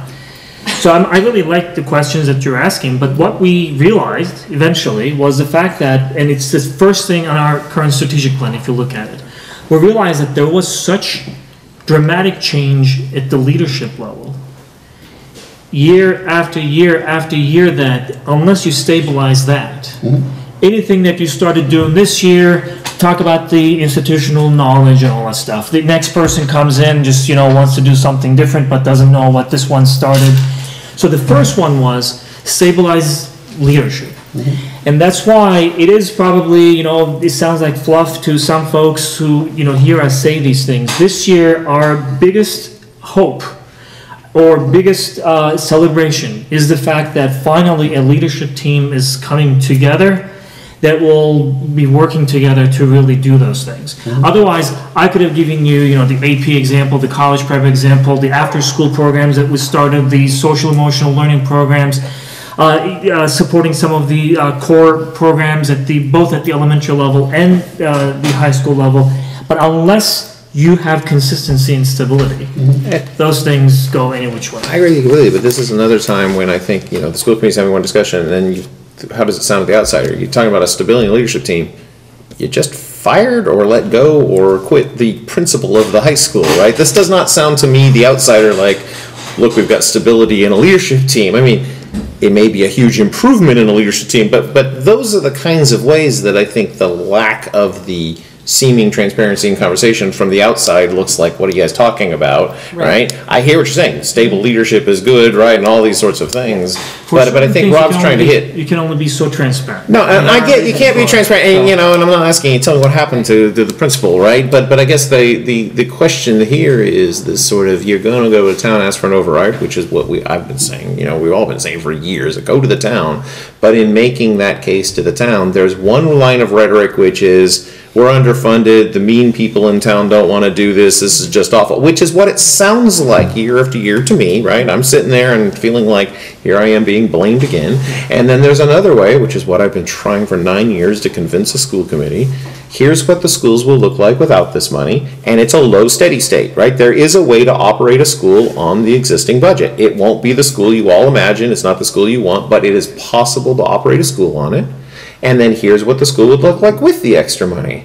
And then you lay it out, and then you're basically putting forward that choice of, do you want the low-level school or do you want the high-level school? That comes across way more persuasive than, oh, we just need more money, we just need more money. I mean, in other words, it will persuade people like me to vote for something with that kind of an articulation in ways that just blaming people because we don't have enough money is not persuasive to those outside the circle. Yeah. Believe me, that sounds very good when we're having these conversations, but, you know, if experience shows anything, it shows that when you start having those conversations at the town meeting, or, you know, with folks who are really curious about where the school district is going because they're about to make a serious decision about the future of their kids, it's not really as easy as that. Because when you have to tell somebody that, you know what, my options are as easy as school that has almost nothing, bare bones, versus a school where your child can prosper because I'm going to be offering these things. unless you can tell which one it is, those people are gonna just say, you know what, you're telling me that your direction is going in towards this very basic one. And I'm not sure that we can get any more basic. In fact, we have been, and I'm saying we because now we're at a point where we really feel some ownership because we've been working on something together for the last so many years. We have been trying to make sure that even though the funds were not really what you would expect to have to be able to put programs like this, we were able to put in place certain things that could not have been possible unless everybody agreed and everybody put their heads together. I mean, you know, something that sounds as simple as the social emotional learning program, which probably a lot of school districts may be taken for granted. It was meeting after meeting, trying to determine why and how and what that would bring, and it was biting the bullet. Last year, I think when we first mentioned it to you guys, the expectation was 3 to 4. I think you mentioned 4, just we were thinking, you know, if we can bring 4 students to this, at least show that there is value in this, and then it's 7. If we can keep up with things like that, our hope is that we're going to actually see traction, see improvements. But when we tell people that, you know what, again, we're cutting this year, and next year we're not going to have this and that, while we're trying to deal with this new thing and trying to gain traction here, those folks who were here for the other programs, they say, you know what, I'm getting out of here. Just, you know, my child is not going to be happy here. My child will not get what he or she wants. That's what we're trying to prevent this year and next year with a couple of expectations. One is we're hoping that if we can show that whatever we try to put in place is really working or starting to show promise that it is working, that's one. Number 2, if all the stars align and fiscal year 2020, some semblance of that amendment passes, and we see some additional funds, it's going to at least give us some guidance as to where we might be in the coming years. And then we can have a really, really honest conversation as to whether what we expected matches what we are getting at that time, and based on what we are getting, what is a school district that we can have or not have in this town. Right now, we are really going forward with a lot of hope, not based on fluff, based on a lot of work that we've been doing together the last so many years. I mean, I'm sure all of you guys are putting a lot of volunteer time together. But when I got on this committee met once a month, and did not meet 2 summer months. So it was 10 meetings a year, and we just came in and, you know, and then walked out. We are having 3-4 meetings a month if we have to right now. 4 hours. And our meetings, whatever time it is right now, it's 10:13. This is basically a usual time for us to adjourn, almost, you know. This is early. Yeah. This is. Sorry, Mike, we didn't tell you that part. Yeah. And I know Tim is saying, oh, mine, I'm going to be here all night now. Oh, no. I think let's move on, because I think this general idea here is well understood. I think by most people that if you in fact have a plan, if you have a plan with goals and timelines, a 5-year plan would be absolutely marvelous in this kind of context. More broadly, can you share? That much easier it's going to be in order to get anybody to be convinced that what you're doing is an appropriate choice of action instead of something as an alternative. By the way, the plan is has been since day one on our website, so it's there. A plan is a financial plan too, from our point of view. Well, our financial plan is you know, our budget, and it's not a 5-year budget, but if we can start aligning certain things, we can actually put some numbers to it, because you and I think, disagree on how strategic plans work, but, you know, you have a strategic plan, and then you assign some numbers to it as you start budgeting things. Well, I live in a family, and my strategic plan is based upon what it takes to run a family. Yes. You know, we've got a collection of families in Granby, and no matter what you think up here from a business side, the people who are paying the bills think of it from the family side. So Yeah. you've got to have something consistent. But at any rate, we have some more, maybe some fact questions would be easier to kind of get through. Do you have an estimate how many students are going to be, how many students are going to be included in your school system next year? So I'm going to send you the Chapter 70 trends for the district, and that assumes 777 students, but we do know that that number will go down a little bit. We're 756 of Granby students this year. And do you expect, you say the trend calls for more after all this? I thought you said down. 777 on Chapter 70, our right now is 756. No, I think that's accurate. Sorry. So we expect more Granby kids next year in the school system than we have this year? It's been going down virtually every year for the last 7 years. So you were I don't know what 770, does that chapter include- 70 resident Granby That's this year. students, right, this year's. Right. And next I'm not year's sure like what you're asking. 756? That's what we have, I think. 756 is what you use in your presentation. That's Right. it's what's on the state website. It's 756 of Granby students in the Granby school system for this year. Do you have, are you using any kind of projection for how many you're going to have next year and also school choice? Or do you not use projection of population? Well, I think we already talked about our projection for school choice. I mean, it's as close as you can come for an estimate until you go through the process for what happens in the summer and who ends up, shaking out either in or out.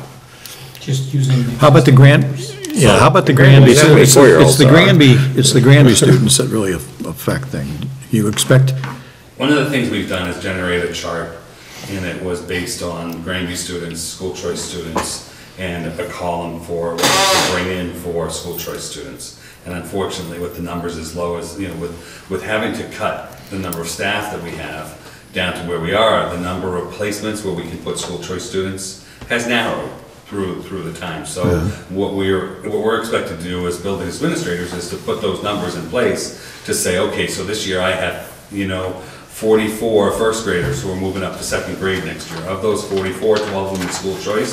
So that leaves us with the, balance of them as the Granby students, and then that only leaves us with 2 spots for school choice in second grade without raising our numbers too much that we would need another teacher.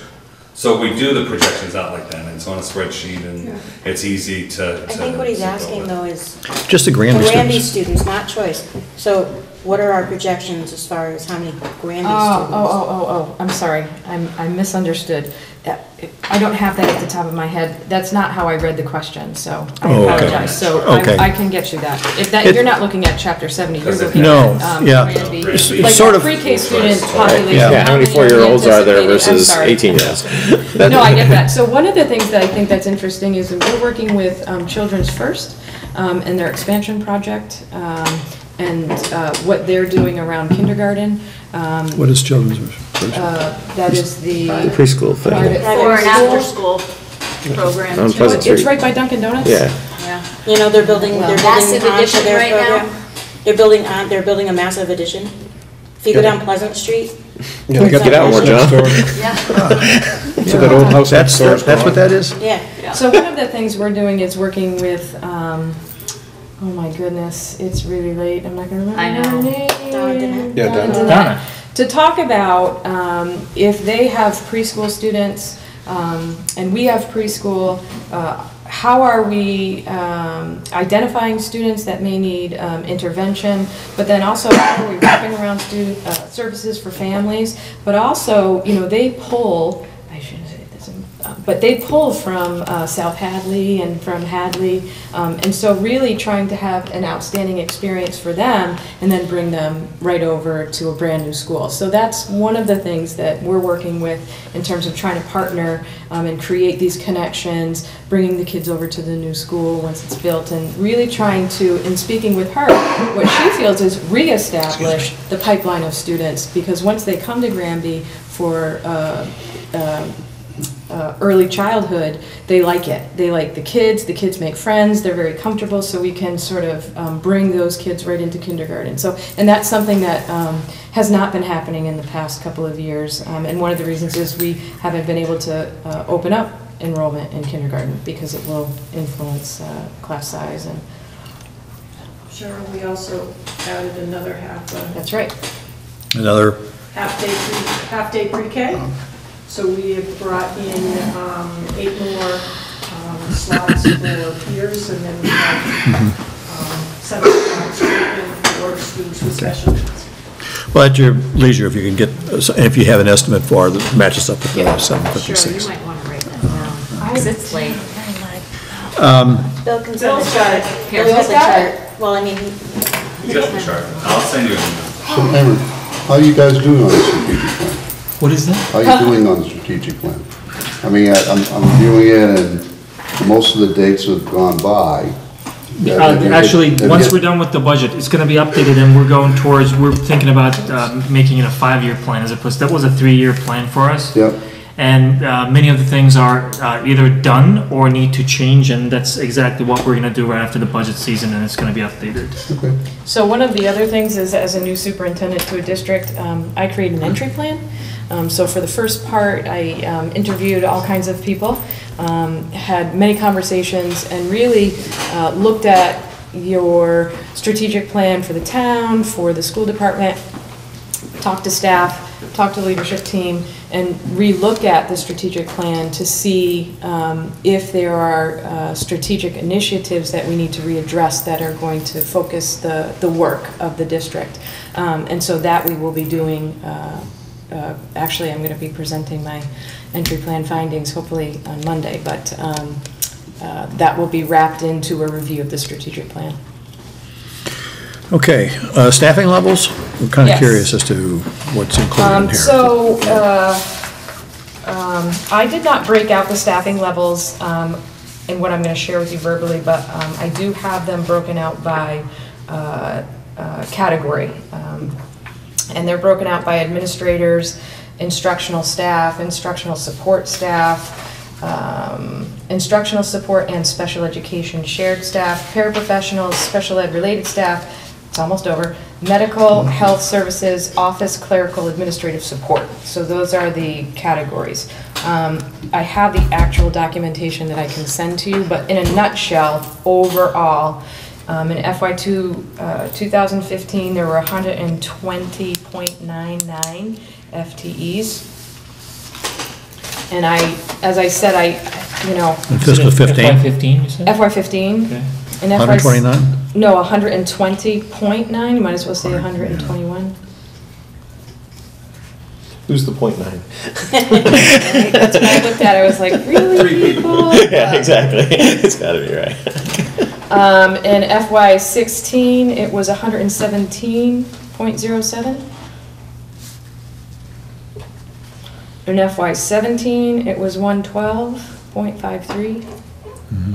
And we are estimating with the budget, because you had asked, what is it in comparison to the budget? So Yeah. we've estimated the reduction right now from attrition and resignation, 107.5. So we've gone from 121 to 107.5. So I think we've... 14. And so what the actual categories of staff, you get a better picture of where reductions were made. And at a first blush, the majority are out of the instructional lines. Okay. The couple of questions related to these overall financial picture. One was, as Jim had mentioned, a picture of what the school will look like with this full budget versus what it would look like at the minimum plus 305.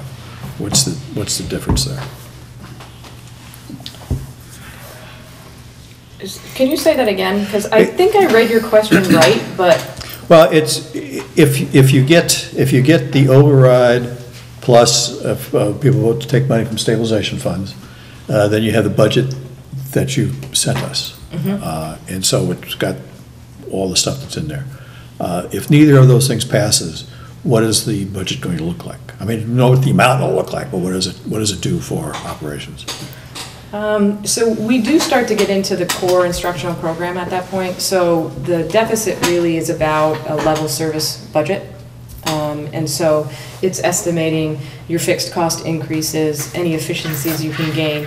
But really, the gap represents what the administration believes we need to have a level service. So if I put the key in the door on September 1st, I have the same programming that I had at the end of this year. So beyond that, any reduction in that potential gap, and although we've reduced it a little bit, originally it was 756, which is what I think we sent your way, that does represent level service. But maybe, I mean, maybe this is what I was saying earlier. Have there been discussions? Let's say there's no override and no additional funding. Your funding next year is state minimum plus 305, right? You still run a school next year. You don't close operations and go home, right? There's less spending than the level budget, clearly, right? Because this was the level budget, so you have less spending. What goes? I mean, do you know? How many teachers do you lose? No, I'm not even wondering how many teachers. I'm wondering, has there been the discussion yet about what goes? Yeah, so. And we're trying to avoid having any detailed discussion right now because. Right, and I guess and I understand, it causes the anxiety, it causes all these things, but there is the problem, I think, in terms of the communication. In other words, it's possible, right? People in town hear, okay, this goes, here's the school with just that amount of money, and maybe people are happy with that. You guys aren't happy with that school, but maybe people are happy with that school, right? Do you remember the picketing outside the high school? The picketing is not 100% of the town, right? I mean, in other words, we live in a town of more than just the number of people that would have picketed. It's possible, right? And to say that it's not possible means that what? There's nobody in town that would be happy with that lower school. I'm sure there's at least one person out there that would be happy with that school. I'm pretty sure right. Exactly. So there's that one person out there that would, right? I argue with them every day. So without any discussion about, okay, well, what does that school look like? And then you say, okay, then we've got this other school that we want the extra money for. You make it very difficult for the non-true believer in either camp. There's the people that want to spend more and there's people that don't want to spend more. But we've got all these people in the middle that might be willing to spend more if they knew. If they knew how bad it could be. So here's the thing. That's one way of putting it. How bad it could be, or how good it would be, right? I mean, that exactly is the question. And without an answer to that question, it gets really hard to persuade, not the true believers, right? You are all persuaded about the extra money, and then there's the people out there that are going to vote against any increase no matter what, right? We've got those two sets of people, and those two sets of people, there's no point in you having a discussion with them, right? But it's the swing vote in the middle. It's the swing votes in the middle. I'm hearing what you're saying. Right, and I guess I would say, I am that swing vote in the middle, right? I'm the person that's sitting here looking at town finances saying, look, I like education, right? This is what I do for a living too, right? I mean, this is not like some bizarre world to me of schools and how schools spend money and all these sorts of things. But I also sit on a committee that looks at the police department, the fire department, and town things, and all these other sorts of things. And I'm sitting here saying, and I've been saying the same thing for 9 years, right? I would like to be persuaded that yes, this is what it would look like, and am I okay with that? Am I not okay with that? This is what it would look like with all these other things, and I've loved all the stuff about getting areas of excellence and all these sorts of things. Here's what we would spend the money on, but all those things you're talking about spending money on aren't a level funding budget. That's more than a level funding budget, right? So now we've got 3 different possible steady states for the school. We've got this bare bones school that's still open. We've got the level funded where everybody's under stress all the time. We have this nice school, and I know you all got mad at me for saying nice school, but it is the right description, right, of this nice school. The point I'd like to make is going back to last year and the funding that we ended up getting out of the stabilization was what I think was in large part of doing that exact thing, was demonstrating a clear picture of what the schools would look like had we made all of those drastic cuts that we had to make. Now, mind you, we only got $345,000 and we still had to make all of those additional cuts. But when we went informational sessions and making PowerPoint presentations, and the information is out there, and it's, let me just finish my point. So when we finally got to the annual town meeting, it was clear in the affirmative vote of the $345,000. So it's, this is an ongoing discussion and has been since the day after the budget closed last year, and Let me just Except- let me interject one thing real quick. You got 345,000 was the amount you asked for last year. You're asking for 395,000 this year. If I figure correctly, that's more. So you haven't done any cuts. Why is this 395,000 not being asked for as an override? Do you have a plan that next what year do you you mean we won't? haven't done any cuts?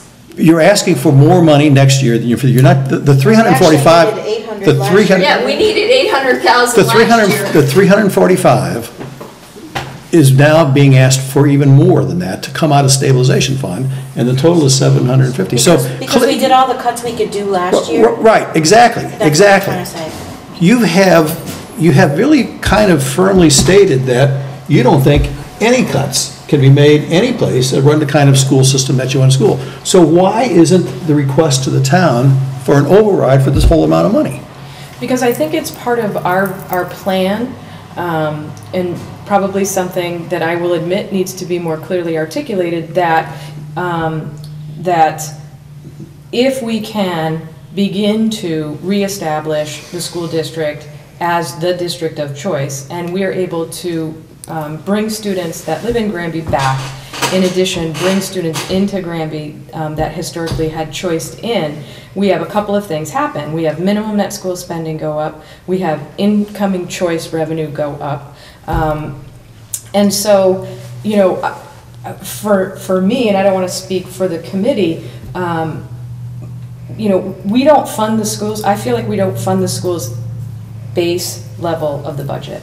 So, in other words, you heard me talk about what is minimum net school spending, what is the percent over in comparison to our other districts in our surrounding areas. You know, 3% over minimum net school spending is closer to what communities like Palmer, Munson, and Ware are spending, and they are level 3 districts.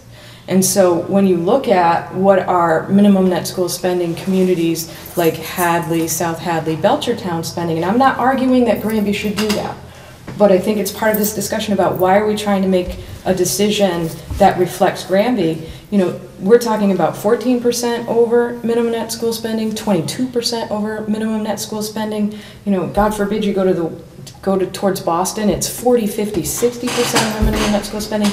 So I think, you know, this is an effort to get us to a place where if we have the override of 305 and the override now we're looking at around 6%. If we can bring revenue back to the district, then you can start to see a revenue picture that's more sustainable. And how long is this going to take?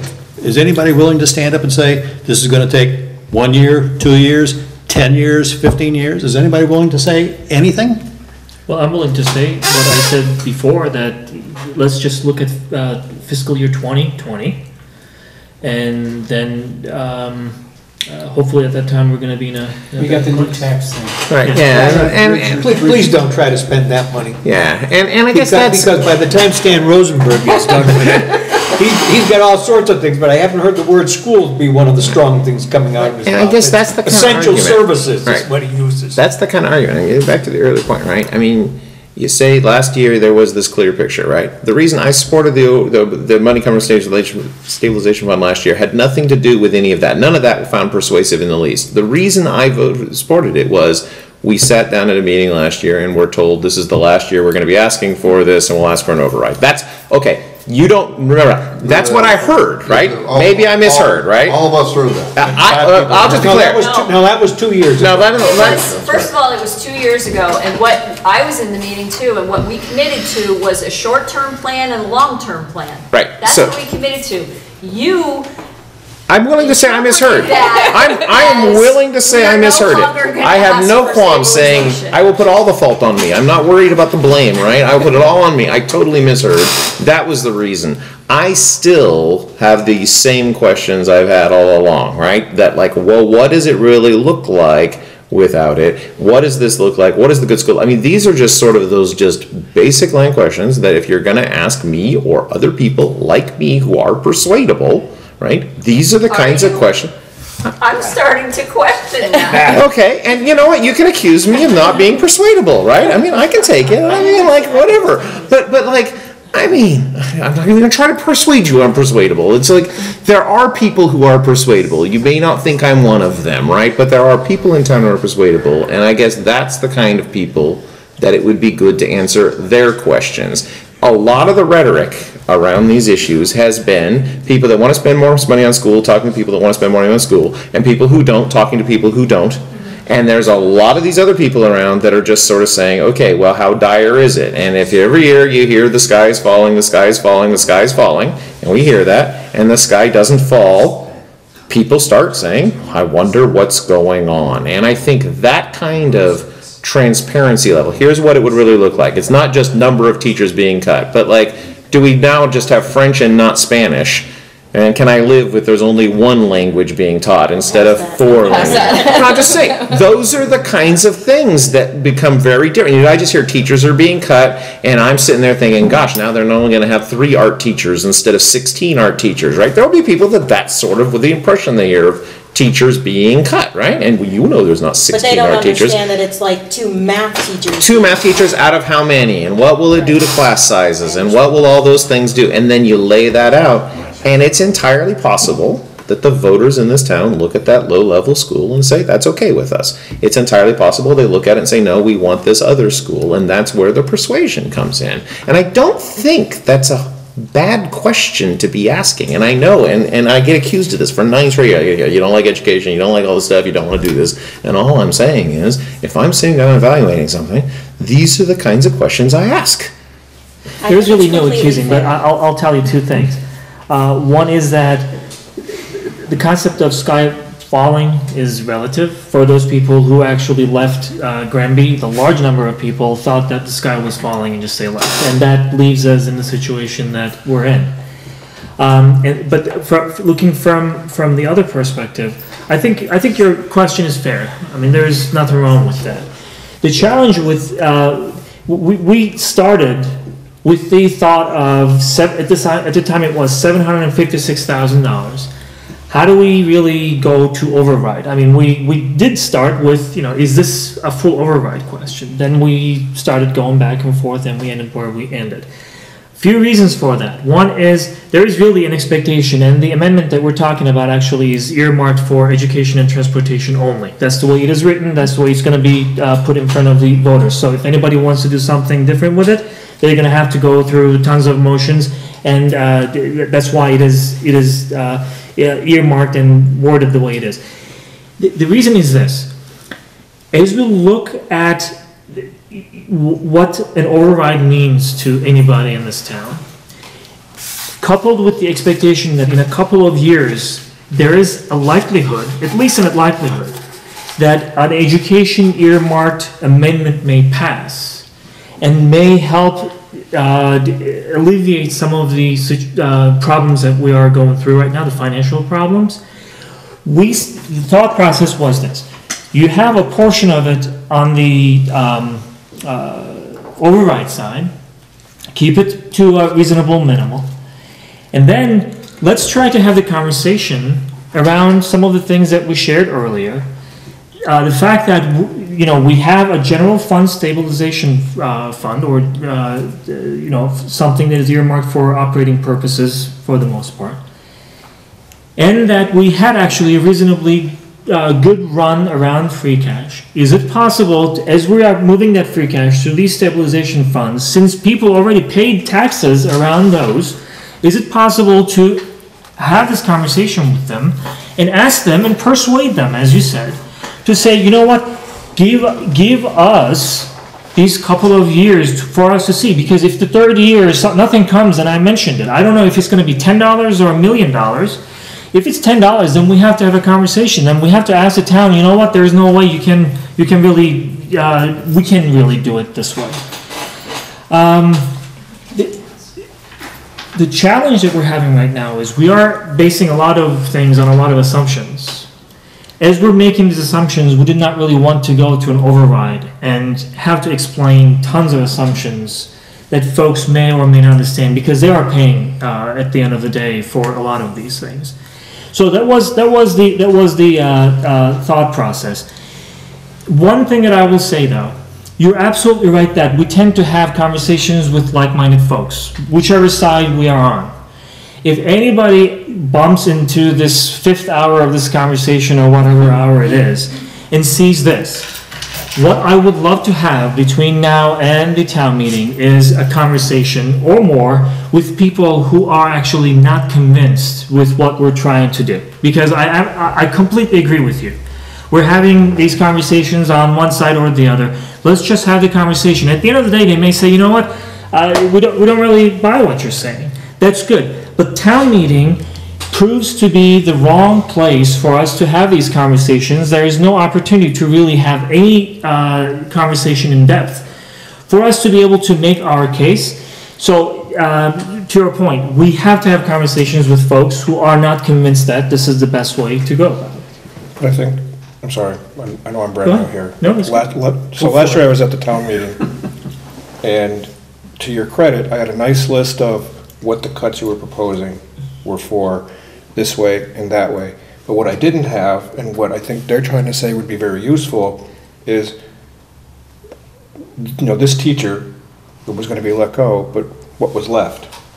So I think when you start to paint that picture into it also, it's very visually impacting when you're sitting there saying, well, I'm going to lose 3 art teachers, and there's 3 art teachers, so there's going to be no more art program. Right. I think that's what you're trying Exactly, to say. exactly. I'm hearing that too. Yeah. So maybe that's the step that needs to be done this year in preparation for the town meeting. It's that same list, but then here's what it is right now, here's what it, you know, could be if we don't get the money. Yeah. But then, I guess, maybe to your other point, extrapolate that out for the next 2 or 3 years. Yeah, I'm not sure about that, but, you know. Why don't we move on? I mean, we've got kind of the gist here of what all this is. Just to make sure, legally, June 1st, actually, we have to let everybody know that there is a deficit, and in the event that something doesn't go the way we hope and expect it to go, that there may be positions lost, or some of the services, some of the programs may not be there. So it's actually a legal requirement that we have to go through. So to your point, I understand, Jim, where you're going, and Mike, absolutely. There has to be some thought around that anyway, whether we want it or not. There will be some stuff. Okay. You have some revolving funds. And a lot of what we've talked about is this question of there are variations in the budget from year to year, some unexpected, some predictable but not guaranteed.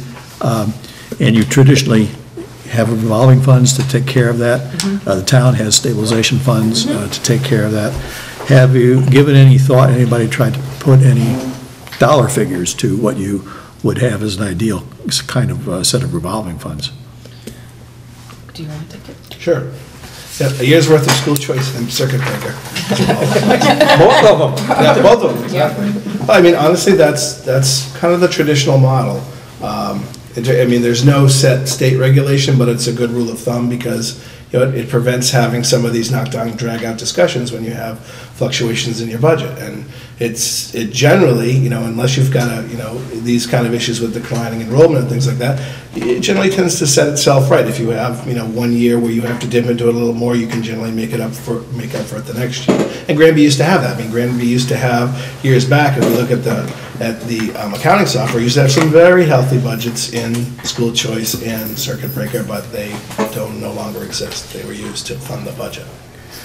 Okay, the school choice money this year is $550,000. How much was circuit breaker? How much did you spend on circuit breaker? $328,000. $328,000. So you got about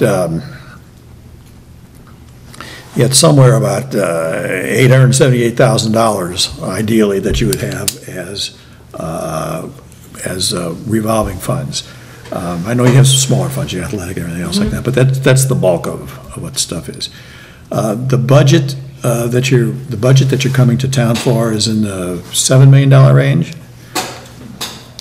$8 million range? $8 million range? Okay. It was a nice round figure, 10% of the budget. The budget that we saw was $8,920,000. Is that still the same figure, or? It is. Except for whatever little adjustments happen. That's really a 9. Well- 9 million. I was gonna say, wait a minute. Okay, Yeah, but, it's more 9, yep. 8.9. No, what Okay, Bob's saying, he's. what I'm trying to get exactly around what is he's saying. Anyway, What's the your percent? deficit was I'm sorry. 760, and now your deficit is, in round number, 700. But your budget is still the same, so how did that sleight of hand occur? I wouldn't say it's a sleight of hand. Well, What I would say Magical is, accountant? as we said, when we present that budget in February, the superintendent budget, we get feedback from the school committee, we get feedback from the public. We go back and address level service versus program improvements. We're at a point where we can't get to program improvements, so those come off.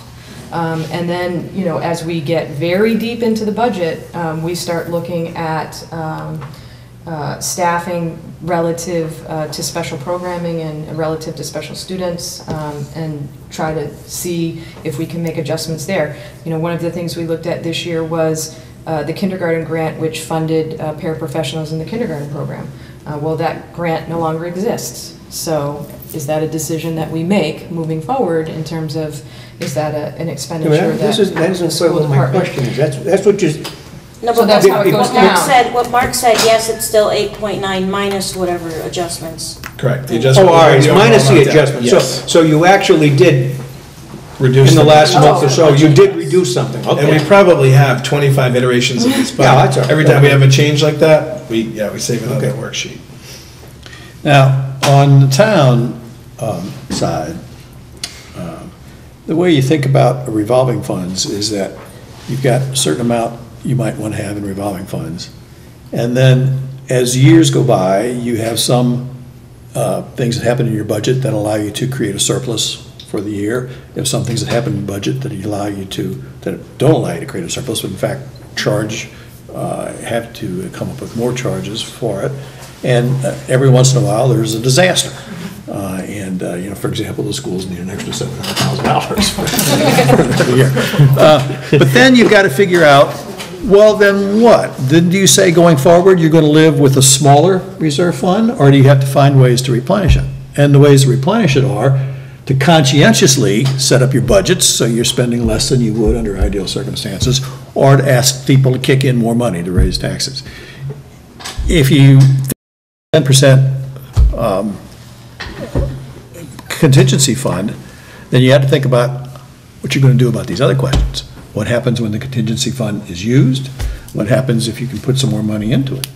It's not as simple as saying, well, every year we want a 10% contingency funds. If we spend more money, we're going to ask the town to spend more money because we've got this magic number that we want to hold here. It doesn't really work like that. So even there, you're always going to have questions of whether or not you're absolutely convinced that level service is the only thing that you can do, because you get to a situation then that if you ever have a problem, your only choice is to ask for more funds from the town, and I don't know if that's realistic. Well, that kind of goes back to Cheryl's point, though, I think. If the base is too low to begin with, right? Other towns are funding at higher percentage rates than our town, then maybe the question is there a problem with the funding? Well, We can only get what we can get from the state, right, in Chapter 70 funds. I'm just considering that Right, as so- a question that, Well, from our point of view, I think the question that has to be asked, because if you take it out of one pocket, it has to go to another. Put it into one pocket, it's got to come out of another. And the only choices are to come out of the pockets of the taxpayers. So I would suggest that you look at what our tax situation is compared to what our average housing values is in town, or you take it out of other budgets. And you know as well as anybody that there's only one other budget in town that has $750,000 in it. These are still choices that the community is going to have to make. They either are going to agree with the program and they're going to fund it, or else they have to agree with the program and say, we don't need something else. But I think part of the conversation is also, I have not worked in a district where I have been told my budget is minimum net school spending plus 305.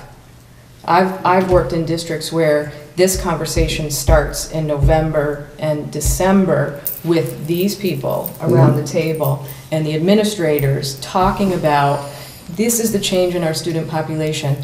We're seeing sanctuary city families coming in. I need an ELL teacher. You know, now that may be an unanticipated expenditure for 1 year, but that those students are still going to need that teacher moving forward, so it has to be built into the base of the budget. So, you know, I just am surprised and hope that we can have a conversation about why is it that it's minimum 305, that's it. Well, first of all, we haven't said that. It started off, I thought very carefully, way back at 7 o'clock, that I was 5 hours ago. Yeah.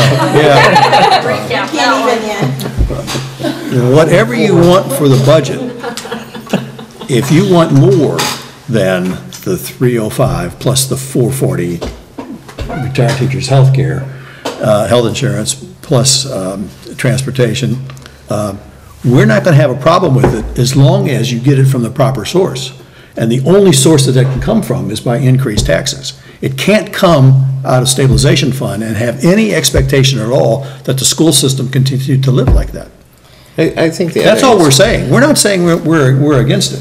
You know, the number of people, the 5 people on the finance committee here, have a very strong interest in education. You know, among this group, 2 people currently teach.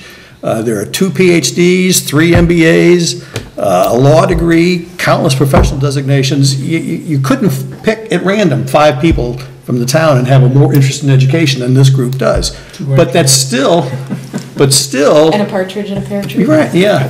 But still, the question is that when we look at where the funding is going to come to do all these things in town, we can't continue to do everything we do in town and then do more without finding place for money. So you want to do more in the yeah. schools, we got to do less in the town. So I would respectfully ask then, have we reached out to our surrounding communities to understand how is it that their per pupil expenditures are ranging between $500 to $2,000 more than what Granby is able to provide? Have we reached out and found out what is it that they're doing in terms of their budget process, in terms of the conversations they have, the people that come at the table? Is there a negotiation that happens? Is it that 1 year There are 2 things. There are two big factors. One is average home values measure overall wealth of community.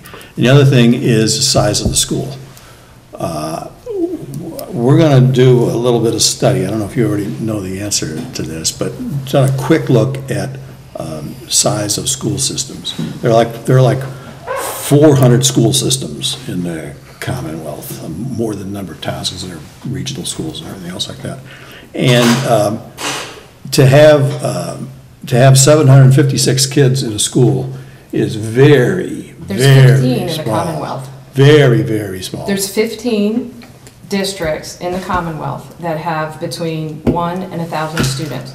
And the median per pupil expenditure is $15,389 per student. So yes, we need to have that conversation, because how is it that 15 other districts that have the same type of population, how is it that they are generating the revenue to fund, or the commitment within the town, whatever it is, to have that funding source? I agree. I think in answer to your question about why it is, I mean, I found it puzzling too, the sort of flat plus the 305. You are the first superintendent I've sat in a room with that is interested in even asking this sort of a question, right? That because in order to have the kind of conversation you were talking about, sitting back in November, you'd have to have a superintendent and a school committee that's willing to sit down and say, here's our budgets, here's the books, let's have these conversations that are hard and have all these conversations. No superintendent before this has been willing. And so I think in some ways it's been convenient that you have this sort of a funding arrangement. The superintendent and school committee can then go do whatever they want, and nobody's sitting around and asking all these questions like this, right? I mean, nobody would have ever been willing to sit here and answer these questions before now, right? And so to move to a model where you're doing that is going to involve, well, okay, need more transparency all around. We're going to sit around and have these conversations. There's going to be more discussion about it, and all the and so on. And I think it's just been, and it may have been a bad practice, may have been a good practice in the past, but if the idea is going forward, you want to look like those others, then it is going to require a completely different way of thinking about this, which then raises all of these questions that John's raising, which again, I think the school committee and the superintendent historically would want it done, like, we're not a rich town, right? We're a small town, right? Are these other ones rich towns, small town? I mean, all these sorts of questions which would be hard to answer, right? But if we found out we're a poor town with a small school district, and that's why we spend less, that's not necessarily the kind of answer anybody really wanted when you started the process, but that's the kind of questions we'd start finding out. Also, from our point of view, it seems to be sort of head in the sand approach to. Well, the answer is the health other school insurance. districts that you're looking at that are comparable to us are Lennox, a wealthy town. Avon, Right. a wealthy town. Right. West Boylston, not as wealthy, but wealthier than we are. Right. No, yep, agreed. And so- that may be true, but the other piece is, it's still similar, which means that, you still gotta keep the lights on, that, they still have adequate buildings. But that's why we don't spend 15, similar right. size buildings. But the question is, how come they get to spend more money per student than we do? Well, they got basically, a higher tax rate. If your tax base is higher, So that goes to that kind of reinforces our point, that we're not adequately funded, regardless of our size, regardless of what's happening in the district, we're not adequately funded. Well, there are two things, not adequately funded, plus not choosing the right place to be adequately funded. You're never gonna get adequately funded by taking money, by you having it part of your plan to take money out of stabilization fund. It will get you through probably as long as everybody here is on either a finance committee or a school committee. It will get a lot of the people who are in school right now through to the end of the school, but it doesn't last. Right. It cannot last. And we understand that, and that was part of our commitment to you 2 years ago, when we said we were going to come up with a short-term plan and a long-term plan. And part of our long-term solution was somehow changing the base of the funding.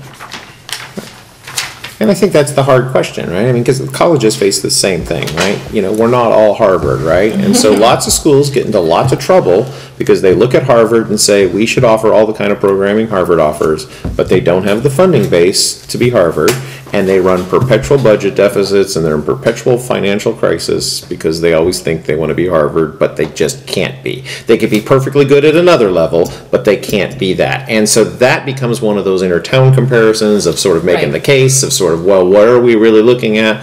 How nice of a school system can this town afford? Not how nice of a school system can Cambridge afford, but what can this town afford? What are people in this town willing to pay? Those are hard questions, right? That goes back to what I was pointing out in terms of where do you basically focus your qualitative and quality. Right. I would love for you guys to come into the school and just spend a little time with some of the folks that actually work there. I've had kids go through that school, let's be clear. I am not unaware of what the Granby School. And the reason I'm saying that is because you're going to see how far that we have stretched the resources, not only with the administration and the teachers, but just, trucks that, my kid, it's unsafe for him to go on, to go to his wrestling matches that are an hour and a half away in these hill towns that, I'm literally crossing my fingers. So it's not, we understand we're not a Harvard and we don't want to be a Harvard. We get that we are a small town. What we're asking for is funding so that we can safely, adequately provide an education for all the students in the town. I don't think it's an unreasonable want. I think what he's saying is we're not painting that picture clearly enough. Right. That's all I'm saying. That's all I'm saying. Let's do two more quick questions. School repairs. It's only two. School repairs, we've heard a story about an application to MO. You seem to ask the MSBA to participate. Yes, we did. So school repairs and then any. It was based on the capital plan that the interim superintendent had completed.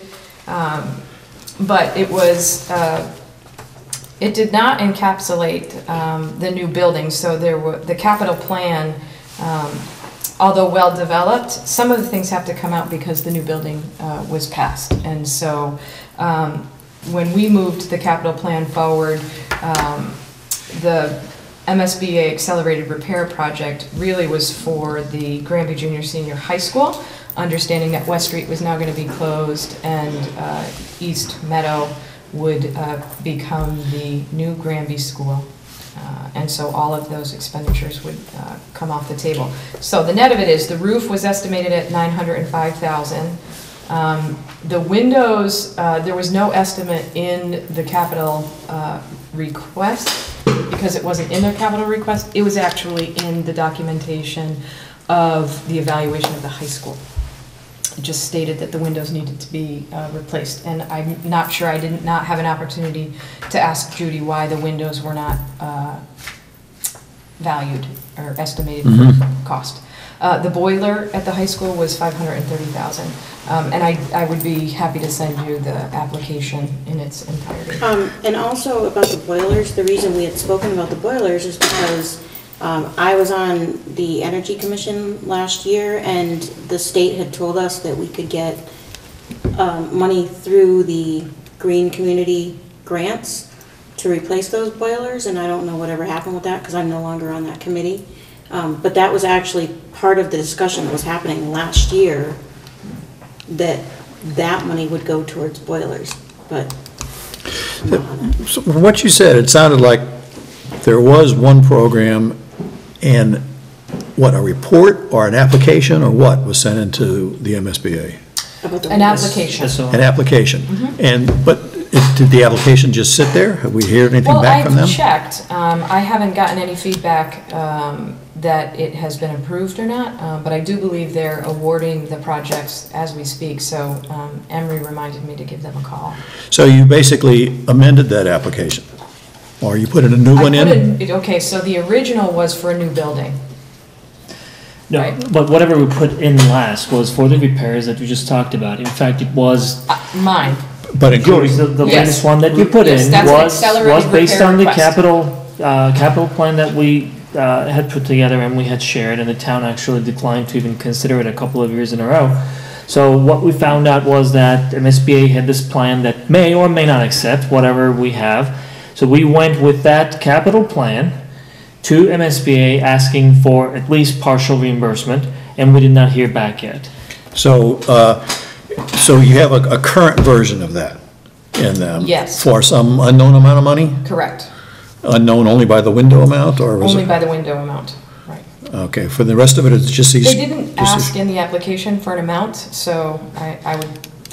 It was just, what do you need? And I was like, all right, great. I want the sauna. Well, listen, they get some wins out of this. At a zero level, they can fund it entirely. There are certain. Add a few zeros whenever it comes back up. Oh, she came up with $1.5 million Yeah. without the Yeah. windows, so. So $1.5 million and more. Right, and then, the question is, if it moves forward, what is the reimbursement on that? Because it's similar to a building. And they'll tell you before the town accepts any of this?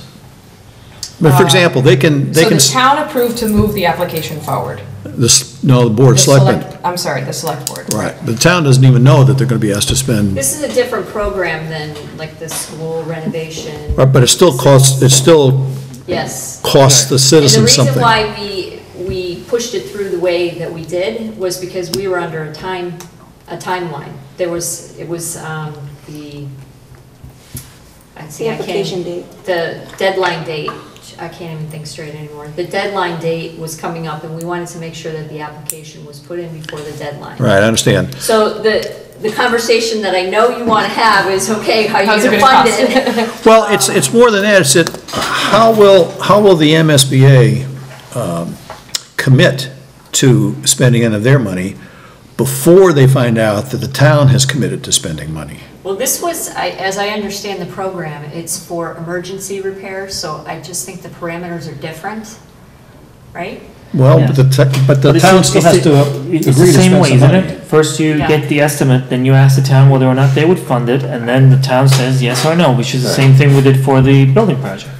Right, except you have neither an estimate nor. Yes, it's a larger project, so the process is different. This is just, And you haven't asked the town first.